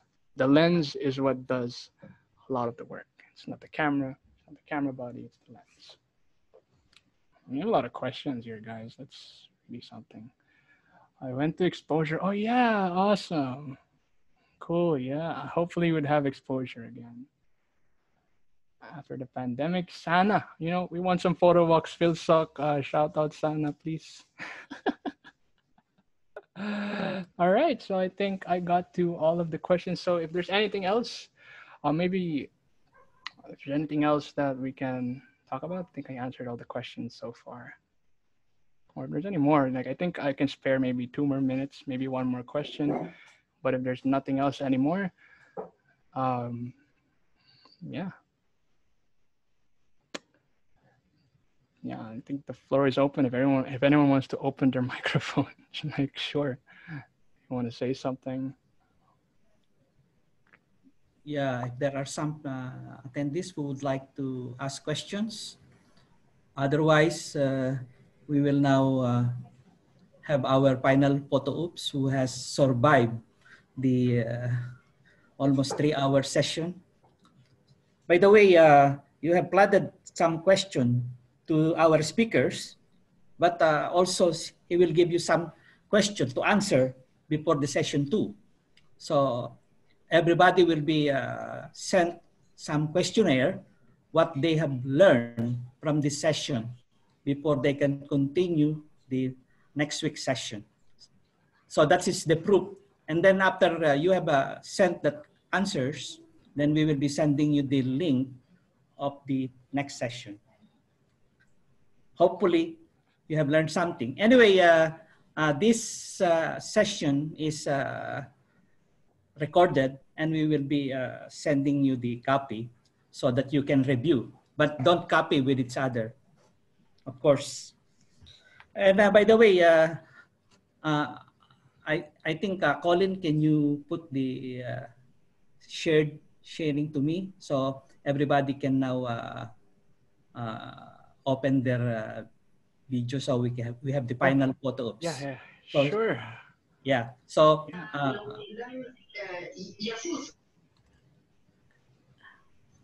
also I would like to make an announcement to, if you have any suggestions for a webinar subject or topic, of course, feel free to suggest, inform your teachers, or you can directly message or email us at info@filipinosocialclub.com. We have some upcoming topics here like leadership training, public speaking, young entrepreneurship, cooking, baking, first aid, some guitar lessons, of course, filmmaking, blogging, and of course, feel free to follow and visit our social media page. Our Facebook account is Filipino Social Club. Our Instagram is Filipino Social Club. Our Twitter is at Filipino Club UAE. Our YouTube account is Filipino Social Club. And our website is www.filipinoSocialClub.com. Okay? Well, Sir, of course, yes. sir, what about robotics? Okay, that's a good suggestions. We will consider your robotics. And of course, we will look for some specialists for these things. So we will be able to view that. Okay, so I asked the help of Milo to take pictures of the survivors of this event. So those who are able not, there will be no more additional attendees for this since the session 1 is related to session 2. So now the confirmations of your attendance on the next session will be your reply to the questionnaire that the lecturer has presented. So anybody more, and so everybody has opened now their video. I think so. Also, of course, we will be coordinating your schools and showcase our during the Expo 2020 because Filipino Social Club is involved in these activities. Of course, in the year 2021. Of course, we want to see you personally after this pandemic. We will be organizing and meeting all of you for street photography sessions, or we will be visiting your respective schools or universities, but not in the Philippines. I know there are some attendees who are who has attended from the Philippines. So now, Milo, can you take a photo? All the attendees, it's already taken. So these are the survivors of the session 1. Some has left, and I know, but and thank you very much for the nice presentation of Collin, and I hope you will be having another exciting session next week. Well, of course, I'm your moderator for the day, Engineer Dante Diliso. I'm one of the founder and board of directors of Filipino Social Club. Also, in behalf of my fellow board of directors, of course, our president, Erickson Reyes, I would like also to welcome our legal advisor, Mr. Alan Bakason, who is also on the attendance. Well, yeah. So, anything to add, our president, Mr. Erickson, before we close? That's it. No, again, everyone, let's give a clap, no, to Engineer Dante Deliso, our coordinator. And I am very happy to see everyone here. As I said, no, that we are open for any suggestions. We will coordinate with your schools, and hopefully after the pandemic, we will all meet together. Especially we'll be having a big event, so we'll all meet together. Let's pray for that. Okay. We agree on that. And don't forget to follow our Filipino Social Club, and hope everyone can join also the FilSoc Youth Club. Okay. For the information, Filipino Social Club is a license. We are a legal organization under the Dubai government. So we are very grateful. Lahat ng Pilipino, if India has Indian Club, Pakistan Club, this is our club, Filipino Social Club. Thank you very much, everyone. Okay. Thank you very much, and have a good day. And good luck, and see you soon next week.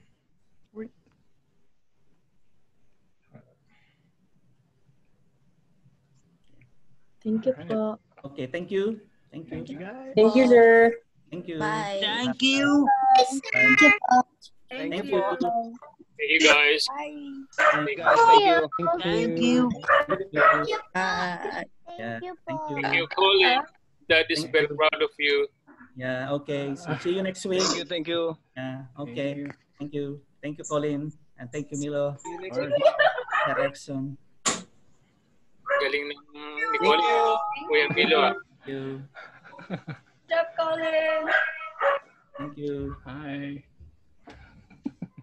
Congrats, Colin. Congrats, Thank you. Collin. Sulat niya tayo. Bye.